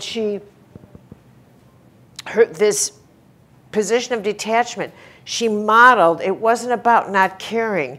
It was about being so detached that she could communicate truth and not edit it around whether it would upset you. It was, you need to know this. You deal with it. My task is transfer. And one day, I took her class in Eastern religions as a freshman, and it never occurred to me that I actually had to study religion. As a result, when the first quarter grades came in, they weren't like superb. And she glided. She didn't walk. Barbara just seemed to glide. And she came up to me and she said, "You have a very good brain, and it's unfortunate that no one's taught you how to use it well." And she just kept going. But, now here's the thing. What astounded me was she delivered what should have been a devastatingly humiliating truth. But I wasn't humiliated. I wasn't devastated. I was inspired. And I stood on the stairs of LaFair Hall at St. Mary's thinking, how did she do that? How did she manage to inspire me with a knife? How did she do that? I stood there thinking, how did you do that? I'm so inspired. And I'm so inspired. I was so inspired. I studied with her every year from that point on. She became my greatest. Accomplishing that stage of that position of detachment, that position of clarity became a goal of mine. How is it to see that clearly? And of course, that laid the grounds for my becoming a great medical intuitive. To become that detached, to become that clear. She was the beginning of that conversation, that moment. And I think that unless a conversation can be had in that exquisite of an atmosphere, it can't be had at all.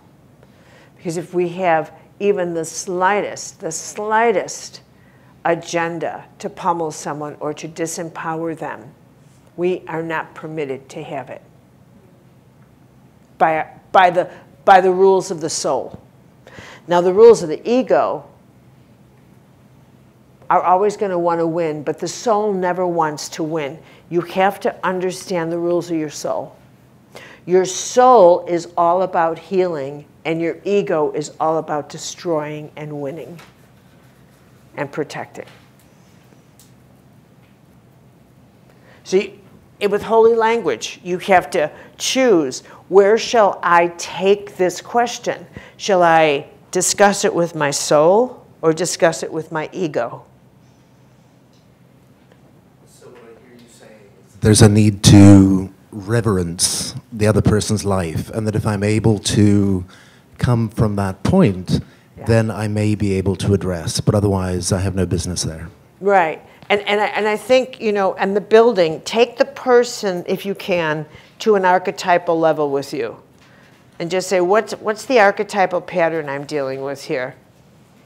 Maybe this person has an addict. Maybe this person has a warrior. Maybe it's the pattern I'm dealing with, and I need to impersonalize the person that I'm dealing with. And I'm dealing with a pattern. And I see this pattern all the time, and it's me. I've got to learn to deal better with the pattern and not the person, and impersonalize it as much as you impersonalize yourself. Personalize or impersonalize? Impersonalize, because at the end of the day, the truth, the higher cosmic truth here in the 10th chakra, is that everybody is engaged in their archetypal patterns, and that really determines that we're like marionettes to our patterns. You're engaging with my teacher pattern, my mystic pattern, but my child's not here for the most part. My prostitute's not, is somewhere sitting in the corner. But, the other archetypes in my nature are not present, but I have them. So one way of helping, and this is where holy language is, that you say to yourself, I am going to withdraw into my soul and get as high a perspective as I can on what's going on here. What view empowers me? What view causes me to hemorrhage? I have a choice. I have a choice. And the next follow-up question, which is worthy to discuss, which is, Does that mean, I mean, that every time I get angry, every kind of this, is there no such thing as righteous anger? There is. There are things human beings do that are just plain not okay. They're just plain evil. They're just plain wrong. And, I mean, you know, rape and beating up and stealing and all these things, they're wrong. There's the 10 Commandments are for a reason. But I think where we have to protect ourselves, we have to protect ourselves, is that when something happens to us, we acknowledge this did happen, this was stolen, this was, I was, whatever. Where we have to be very careful, cautious, etc., is to allow ourselves, to prevent ourselves from thinking that somehow it was targeted to allow the victim in us to grab the narrative and tell the story as if, to allow the saboteur, the victim, or the wounded child in us to grab hold of the narrative and tell the story again and again as if somehow we were supposed to be protected from any of the difficult passages of human life. As if somehow or other, from the day we were born special, which meant we should have a passageway through life where sudden changes were never supposed to happen to us. Where did we get that idea? It was a myth we told ourselves. We're responsible for the nonsense we told ourselves, that somehow we were supposed to be protected. Somehow our marriage was never going to go wrong. Somehow this was never going to happen. We told ourselves those nonsensicals. There was no divine contract that downloaded that said, oh, by the way, I promise that I will protect you. This is stuff this is our entitlement going bad. You see? And we can't punish other people because they didn't live up to our expectation of being surrounded by perfect friends. I think I'll go tell them they're sinning because they're not perfect, and I expect you to be surrounded by perfect friends. Well, shut up. Take your moral code and get out. Does that help? Yeah. Yes.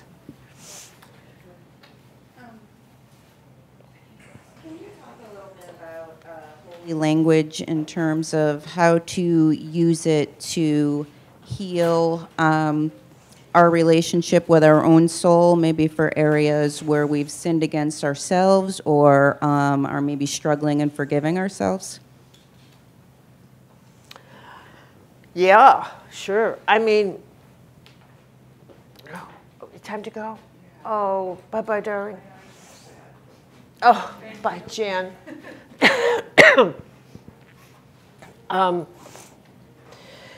Everybody, you know what? I think we will always struggle in some way with forgiveness. Will always be an issue for every human being. So whether you're struggling to forgive yourself or others, we're always going to have that issue. Can we agree on that? Okay. Now, what goes with forgiveness is this idea that somehow we can't forgive unless we punish someone. That somehow we have to beat them up, punish them, hurt them. They have to be hurt. We have to hurt ourselves, or we have to hurt them in equal measure or greater than, to let them know how much they hurt us. That somehow or other I have to take this pain you put in me and beat the hell out of you, to put it back in you, just to show you what you did to me. Somehow we think we're entitled to do that. And that comes from this ingrained Hammurabi's code of an eye for an eye. You took my eye, I'm going to take, and actually in Hammurabi's code, it was actually, if you took 2 ounces, you get to take exactly 2 ounces from that person, because that puts everything back in balance. Exactly only. But we now believe if you've taken my eye, I get to take your legs. We're brutal and vengeful and nasty. And that's why it just keeps going on and on and on. You take my legs, I'm going to take your children. So the law of vengeance goes nowhere. So with forgiveness, I think the only way through is that you actually get to the mystical meaning, which is everything that happens is actually about me looking at why I did what I did, or how whatever happened, why do I resent this person? Why do I want to hurt this person? What is it in me that makes me want to hurt another human being? And if I want to hurt this person, I am as likely to want to hurt anybody else. So how am I different from this person? And did this situation happen so that I could learn about myself, that I'm capable of hurting another human being in a circumstance? And is that what I have to let go? That I have no idea what motivated this person. This person could have hurt me or anybody else. It wasn't personal. It wasn't personal. It may feel personal, but actually it wasn't. Not even a divorce is personal. It feels personal, but it's not. It's not. You could be married to someone who's an addict, and when they start with their addiction, trust me, they'll let their marriage go, and it's not personal. It's the addiction that's stronger than the situation. Does that help you? Oh, I'm sorry, I am getting this big time break. So let's just take a little bit of a break here. I'm getting a break on all ends, and so we'll break for about 20 minutes. Okay. Okay, we have to bring the ship down now. I still have, oh my goodness, so much. Okay. All right, there are other words I need to insert into you. You need the word quietude. Quietude. That's beautiful, holy listening. That's a holy vocabulary. You need the word quietude. Quietude is from Teresa of Avila. And Teresa would talk about how in one of the ways of God is randomness. God is random. So chaos. But blessings are random. Blessings, are just divinely, they're just distributed. So I am going to encourage you to wake up every day and expect at least one blessing, surprise blessing a day. And that's going to be part of your inner life. That every day a blessing somehow is going to come into your life. And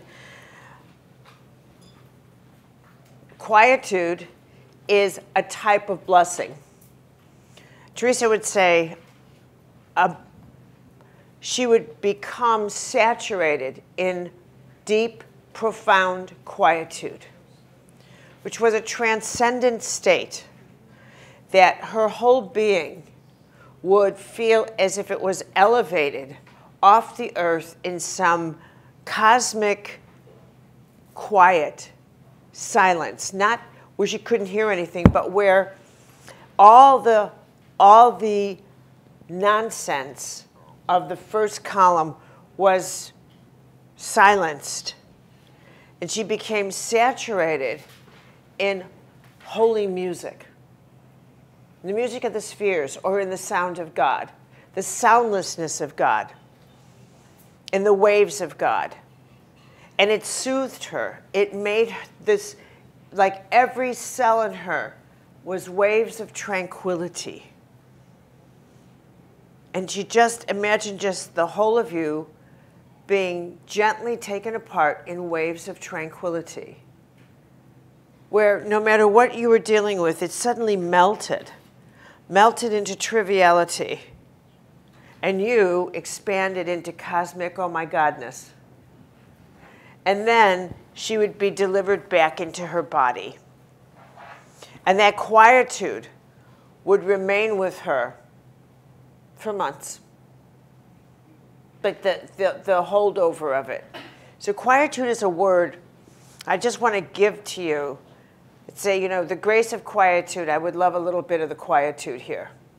It's not like silence. It's not like, it's an enormous grace that settles, that puts into,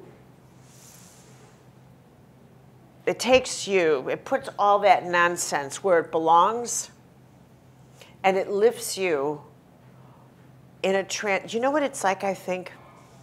I think that what you experience is what it's like being dead, where you are over and above the nonsense of what holds you in the illusion of this life while still being connected to this life.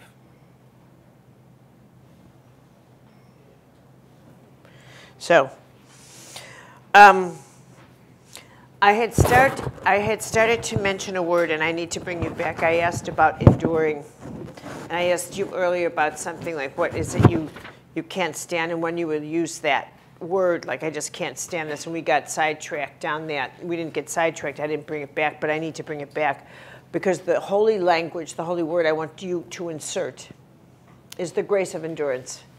Endurance is a holy and powerful grace.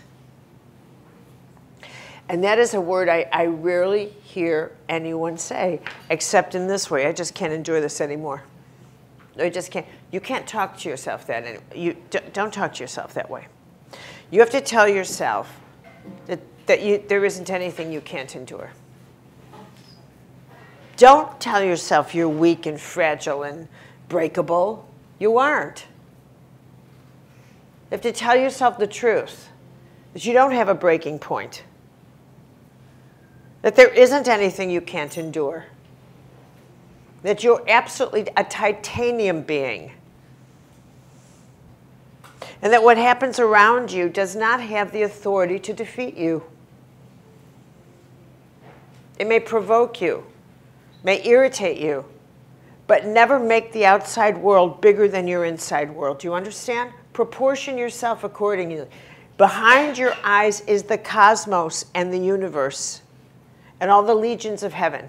Do not tell yourself that any little pissant thing happening in front of you has the power to bring you down. Never buy that illusion. Whether it's some person that is provoking you, get a grip on yourself. Get a grip on yourself. No matter what someone's telling you, no matter what you're facing, no matter how irritating the school system is,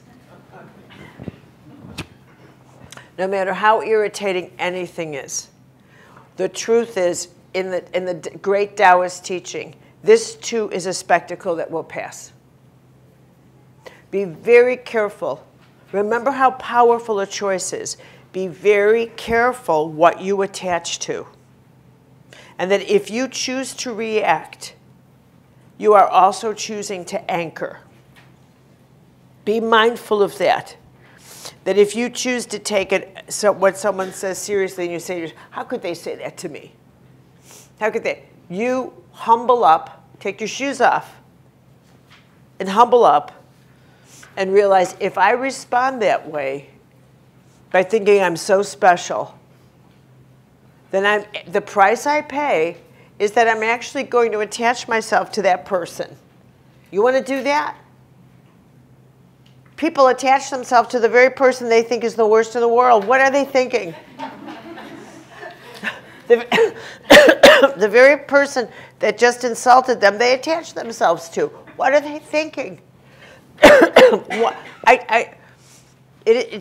If you really get it, if you think this person just insulted me, why are you attaching yourself to that person?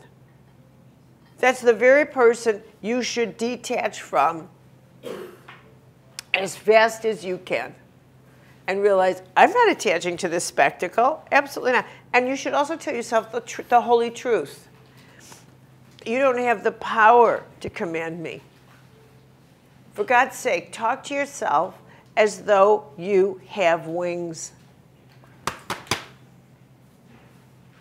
Start talking to yourself as though you have wings.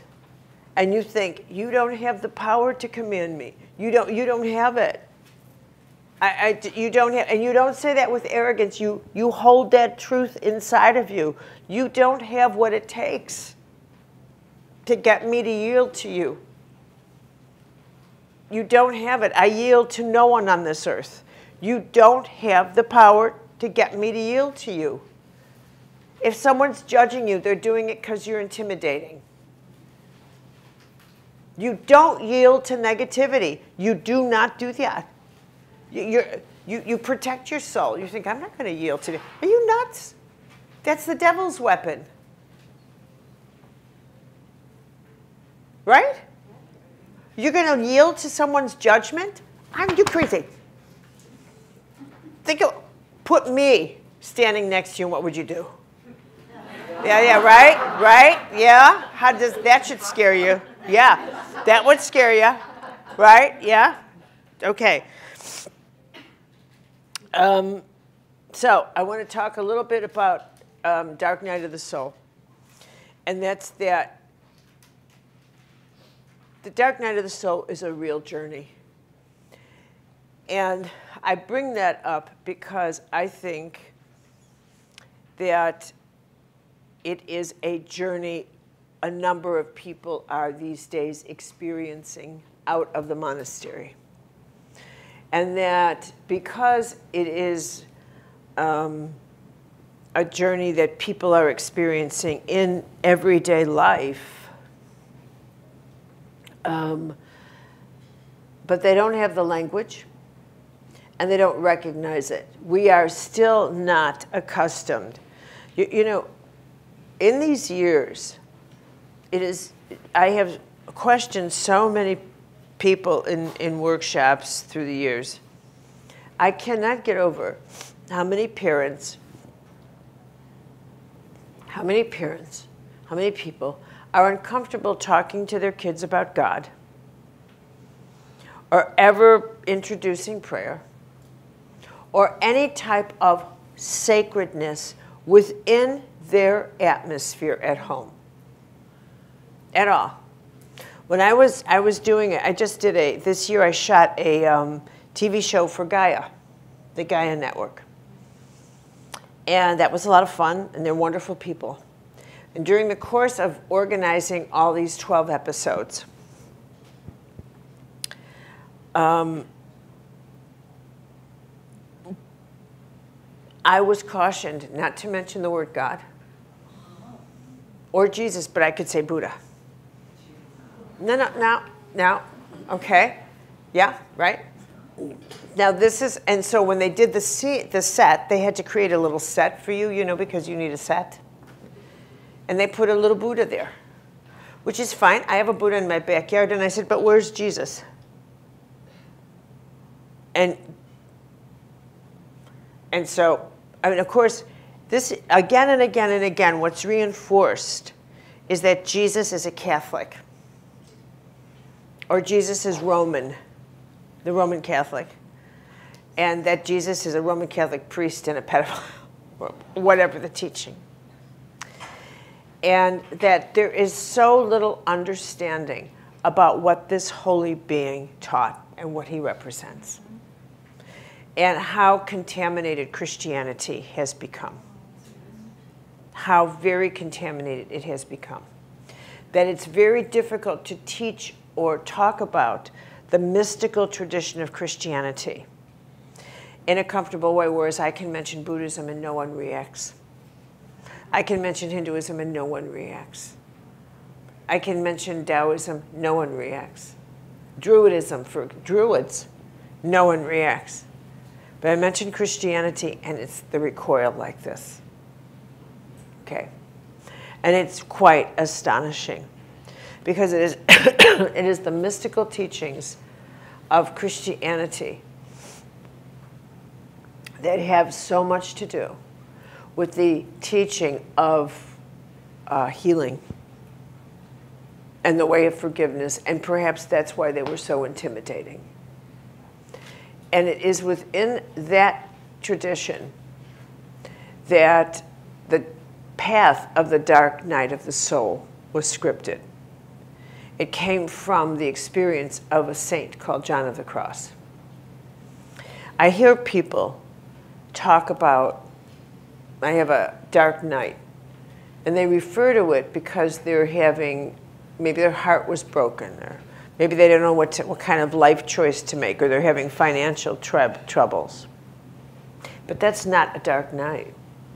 A dark night is a very specific spiritual journey that what is so rich about understanding your soul and the nature of God and the way heaven works with you is there is always a pattern. There's always a pattern. This third column, God is not random. There's always a pattern. Excuse me. Even in the dark night. And the role of the purpose of the dark night is that it has two sections. And the first has so much to do with your first, second, and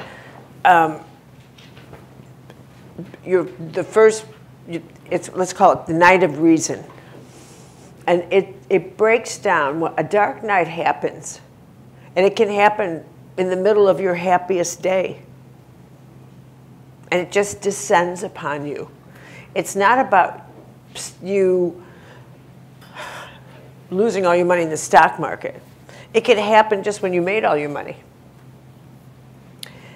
But the darkness comes upon you because it's when God decides, let's go to battle. You and me. It's about you finally contending with my will or yours. Thy will be done. It's the day heaven takes you on. And it's the day you begin the encounter of the breakdown of your beliefs over how you think everything should go, including the belief that if you follow guidance, you should be rewarded. Now, there's so many times I have spoken to people who've said things like, including someone dear to me, who had an accident, survived the accident, and the response was, I must have been saved for something special. The tying of specialness, this idea that every single thing is proof that heaven thinks you're special, must be special. Or that because you suffered, you should have a reward. That every single thing must have some kind of payoff in some way with the heavens. That people suffered in 9/11 and they should be paid off because that happened. Survivors should be paid off. Every pain should be paid off. That somehow because you were in pain, something happened, someone owes you. Nobody owes you anything because you're unhappy or in pain. To balance it, you're the one who has to get you out of that. Since when does life owe you anything? Life owes us nothing. Nothing.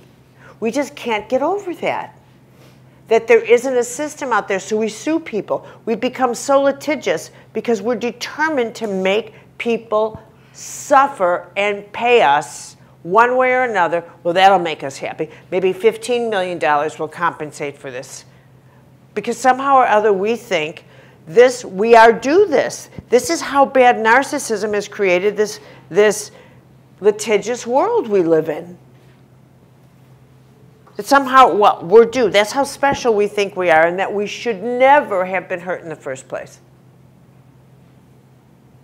And the dark night is all about you getting that whole way of reasoning is absolutely erroneous. That no matter how much you push, you're not going to win this. Then you enter into this darkness that says that whole way of thinking is fundamentally wrong. It's a level of thinking that goes nowhere because it's based on the deeper level, which is you nurturing self-importance. Because you wouldn't think any of this if you did not think that my will determines God's will for me, instead of God's will determining what I do. That I wouldn't feel so self-righteous in my view if I didn't think God was behind me. Do you get it now? And that's what is at the heart of the dark night, is that if I didn't think I was so entitled, and I only think I'm entitled because that's what God must have meant for me. And someone screwed up with this plan, and they're going to pay for it. Because I'm so special. And so you messed with me, you messed with God. And so God's going to help me get you.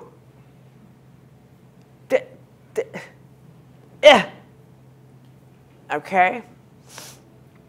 So in that first level of the dark night, you go into darkness because you're actually going into the journey of humbleness. Like this, it can't be that I'm just like everybody else. It can't be. Don't make me face that. Don't make me face that. Please, God, don't make me face that. Don't make me think that I'm like everybody else, because if I am like everybody else, that I'm not protected from ordinary experiences. Terrible ordinary experiences can happen. I can wake up and I can get diarrhea. And I can wake up and I can be like everybody else, and I can age, and oh my God, please tell me no. Then it's just terrible, terrible, terrible. I'll be just like everybody else. Please, please, no. And yes. That's the truth. That's the truth. It's the day that someone looks at you and says, yes, ma'am, and you realize I'm not a young woman anymore. Okay? And after you finally get over that, and it could take a long time because you got what it takes to put up a fight. And there's nothing more intimidating than this fight, because you're really fighting for this idea that if I don't control my life, then I'm out of control of my life. And the greatest illusion is that I have control of my life. And we don't know what it is to give up that control. We don't even know what that means, but we know that that's what this battle's about. So the dark night is really about this battle of, I'm not sure what you're asking me to give up. I have to give up. So what am I giving up here? But it's really about the relinquishing of this attitude that I know what's best for me, but I don't know how to not know what's best. And you're making me crazy. And you're making me crazy. But little by little, what you enter into is this, who am I angry at? What am I angry at? What is scaring me? What's scaring me is I'm not sure how I'm going to be safe. What does that mean? You have to take the threads apart one at a time and realize that because I'm not sure about my safety, I make these types of choices. Okay, if I said, what do you want me to do? If I rely on you instead of my gut, instead of my fear, would I make a different kind of choice? If I said in this moment, are you talking to me? Do you want me to do something else? Would I choose something else if I trusted in this moment?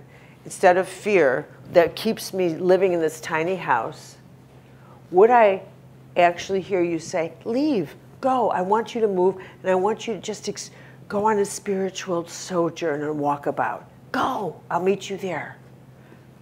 Dare I even think I heard that? Dare I even think I heard such a thing? Do you understand? You think, I would never have chosen that. That's right, you wouldn't. Now go. You think, that can't be me. But it is. You think, I'm doing something unreasonable. That's right, because you are beyond reason now. You're totally out of reason.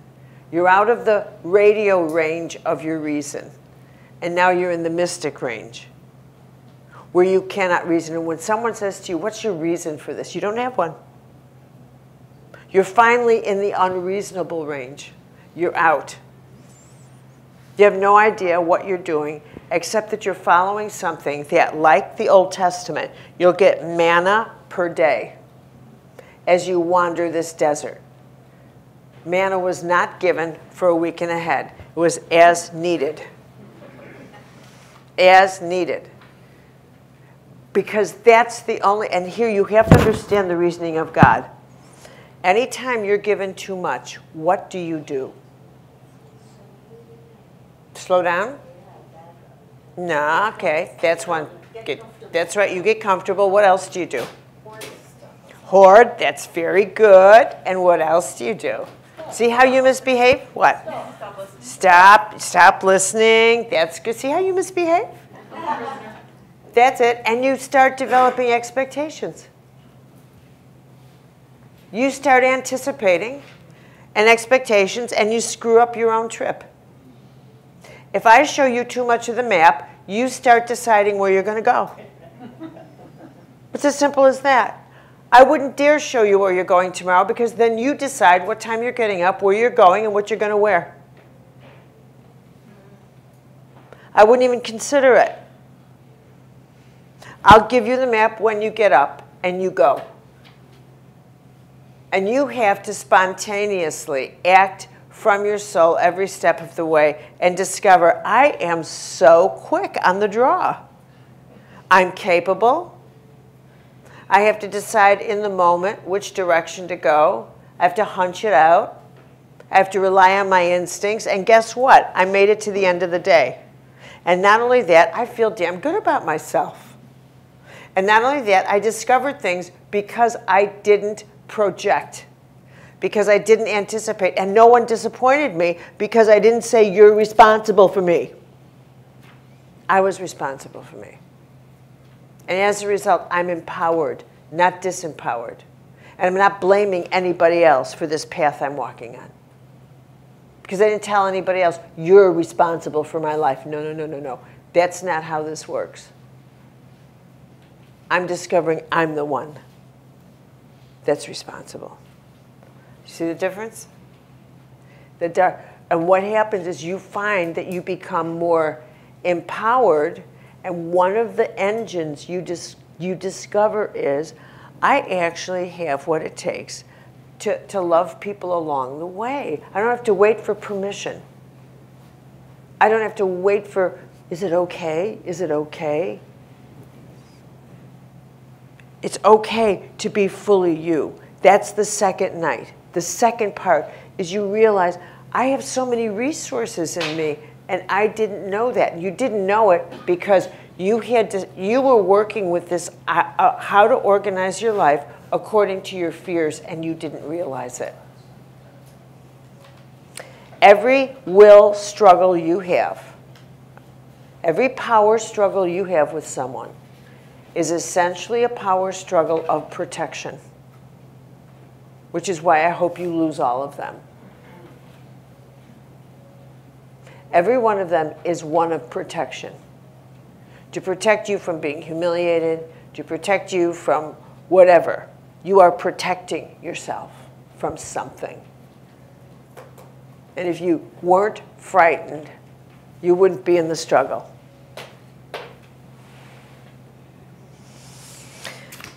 Okay, so, the last one I want to just give you is miracle. Miracle is a holy word, and you need to have that one at your beck and call at all times. And one of the prayers you should feel free to say all the time is, I need a miracle now. And what a miracle is divine intervention faster than Chronos time. It happens in Kairos. Like, I get here fast and do something. That's your prayer. Get here fast and do something. And then don't go being an ordinary mortal and looking for proof.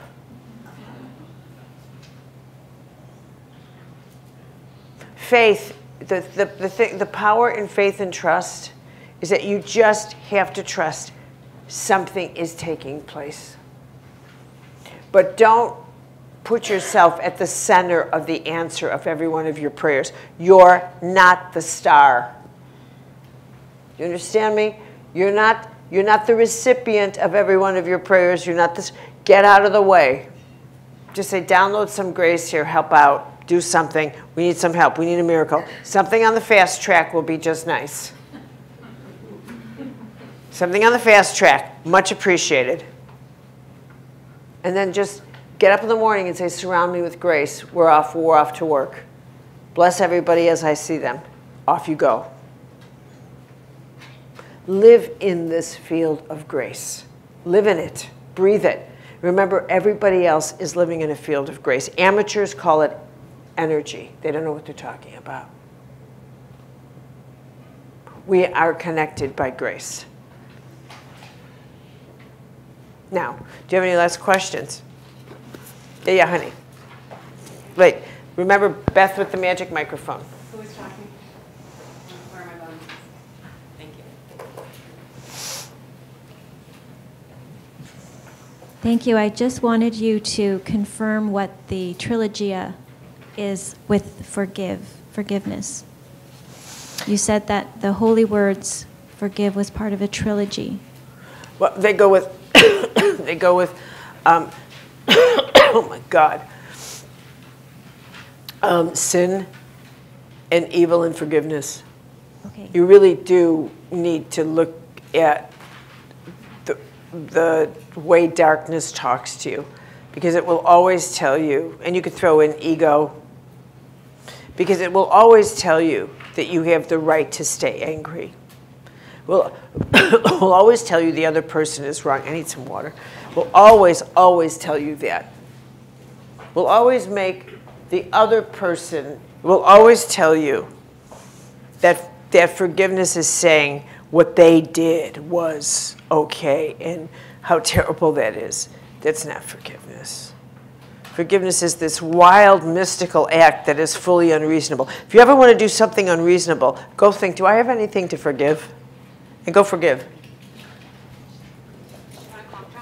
And it is, I'm sorry, no. It is a terribly unreasonable thing to do. And it's terribly difficult. Because some things are so horrible.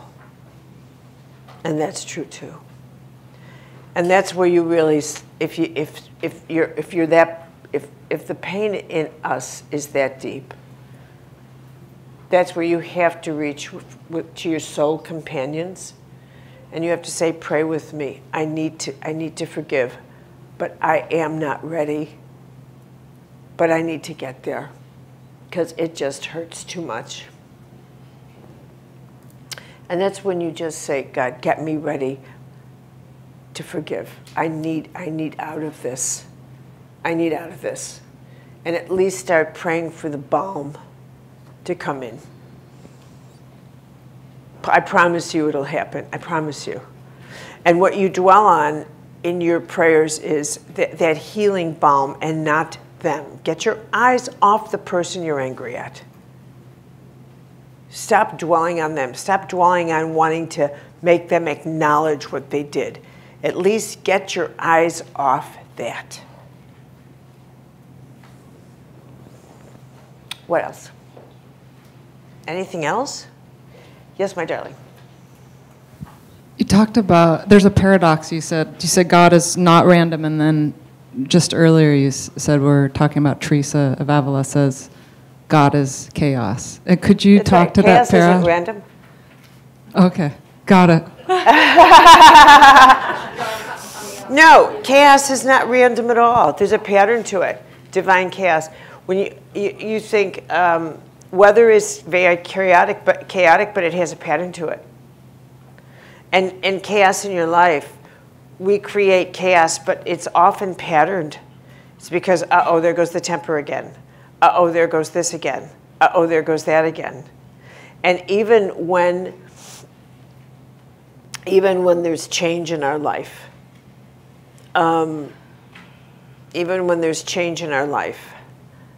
you think there is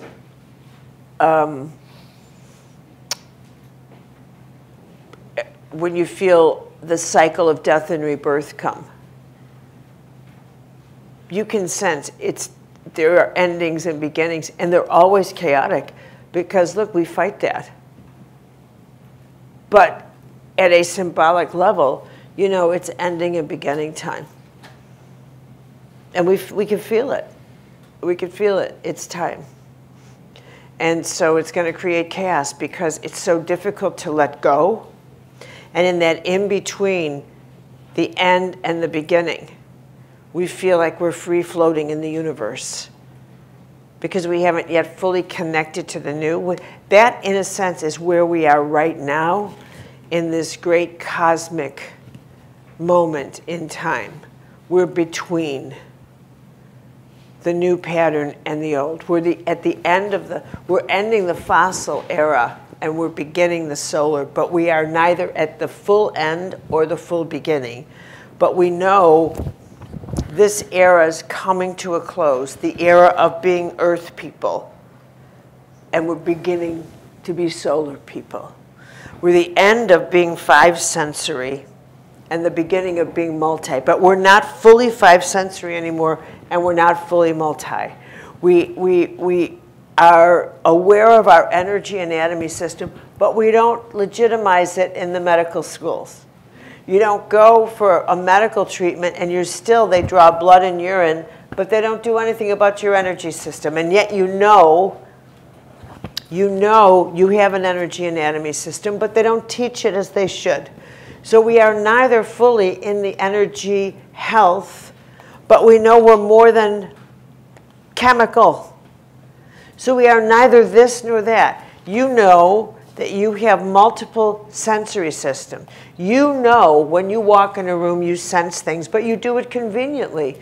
You'll go someplace and you'll say, oh, I can't be in a crowd, but you're totally fine walking down streets and this, and you do nothing to protect yourself. Nothing. You do nothing ahead in the morning to acknowledge, I am a sensitive being. I am in an electromagnetic field. If you just want to talk mechanics, you do nothing whatsoever to ensure that you are not porous when you walk out the streets. You do not come home and evaluate yourself and think, what kind of choices have I made? Am I hemorrhaging anywhere? Have I anchored myself any place?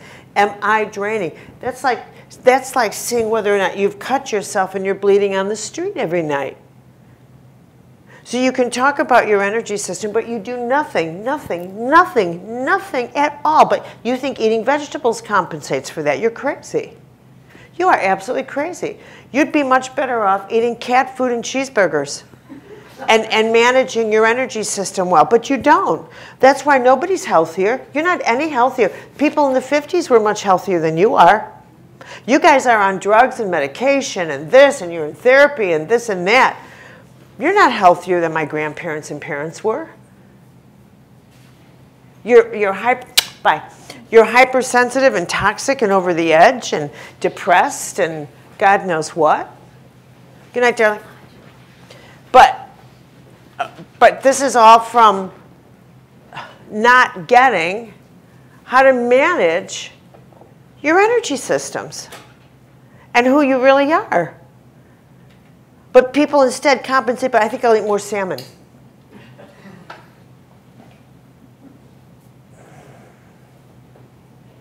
You don't get it. You don't get it. You are spiritual beings. And you could talk about it. We have to live it. We have to live it.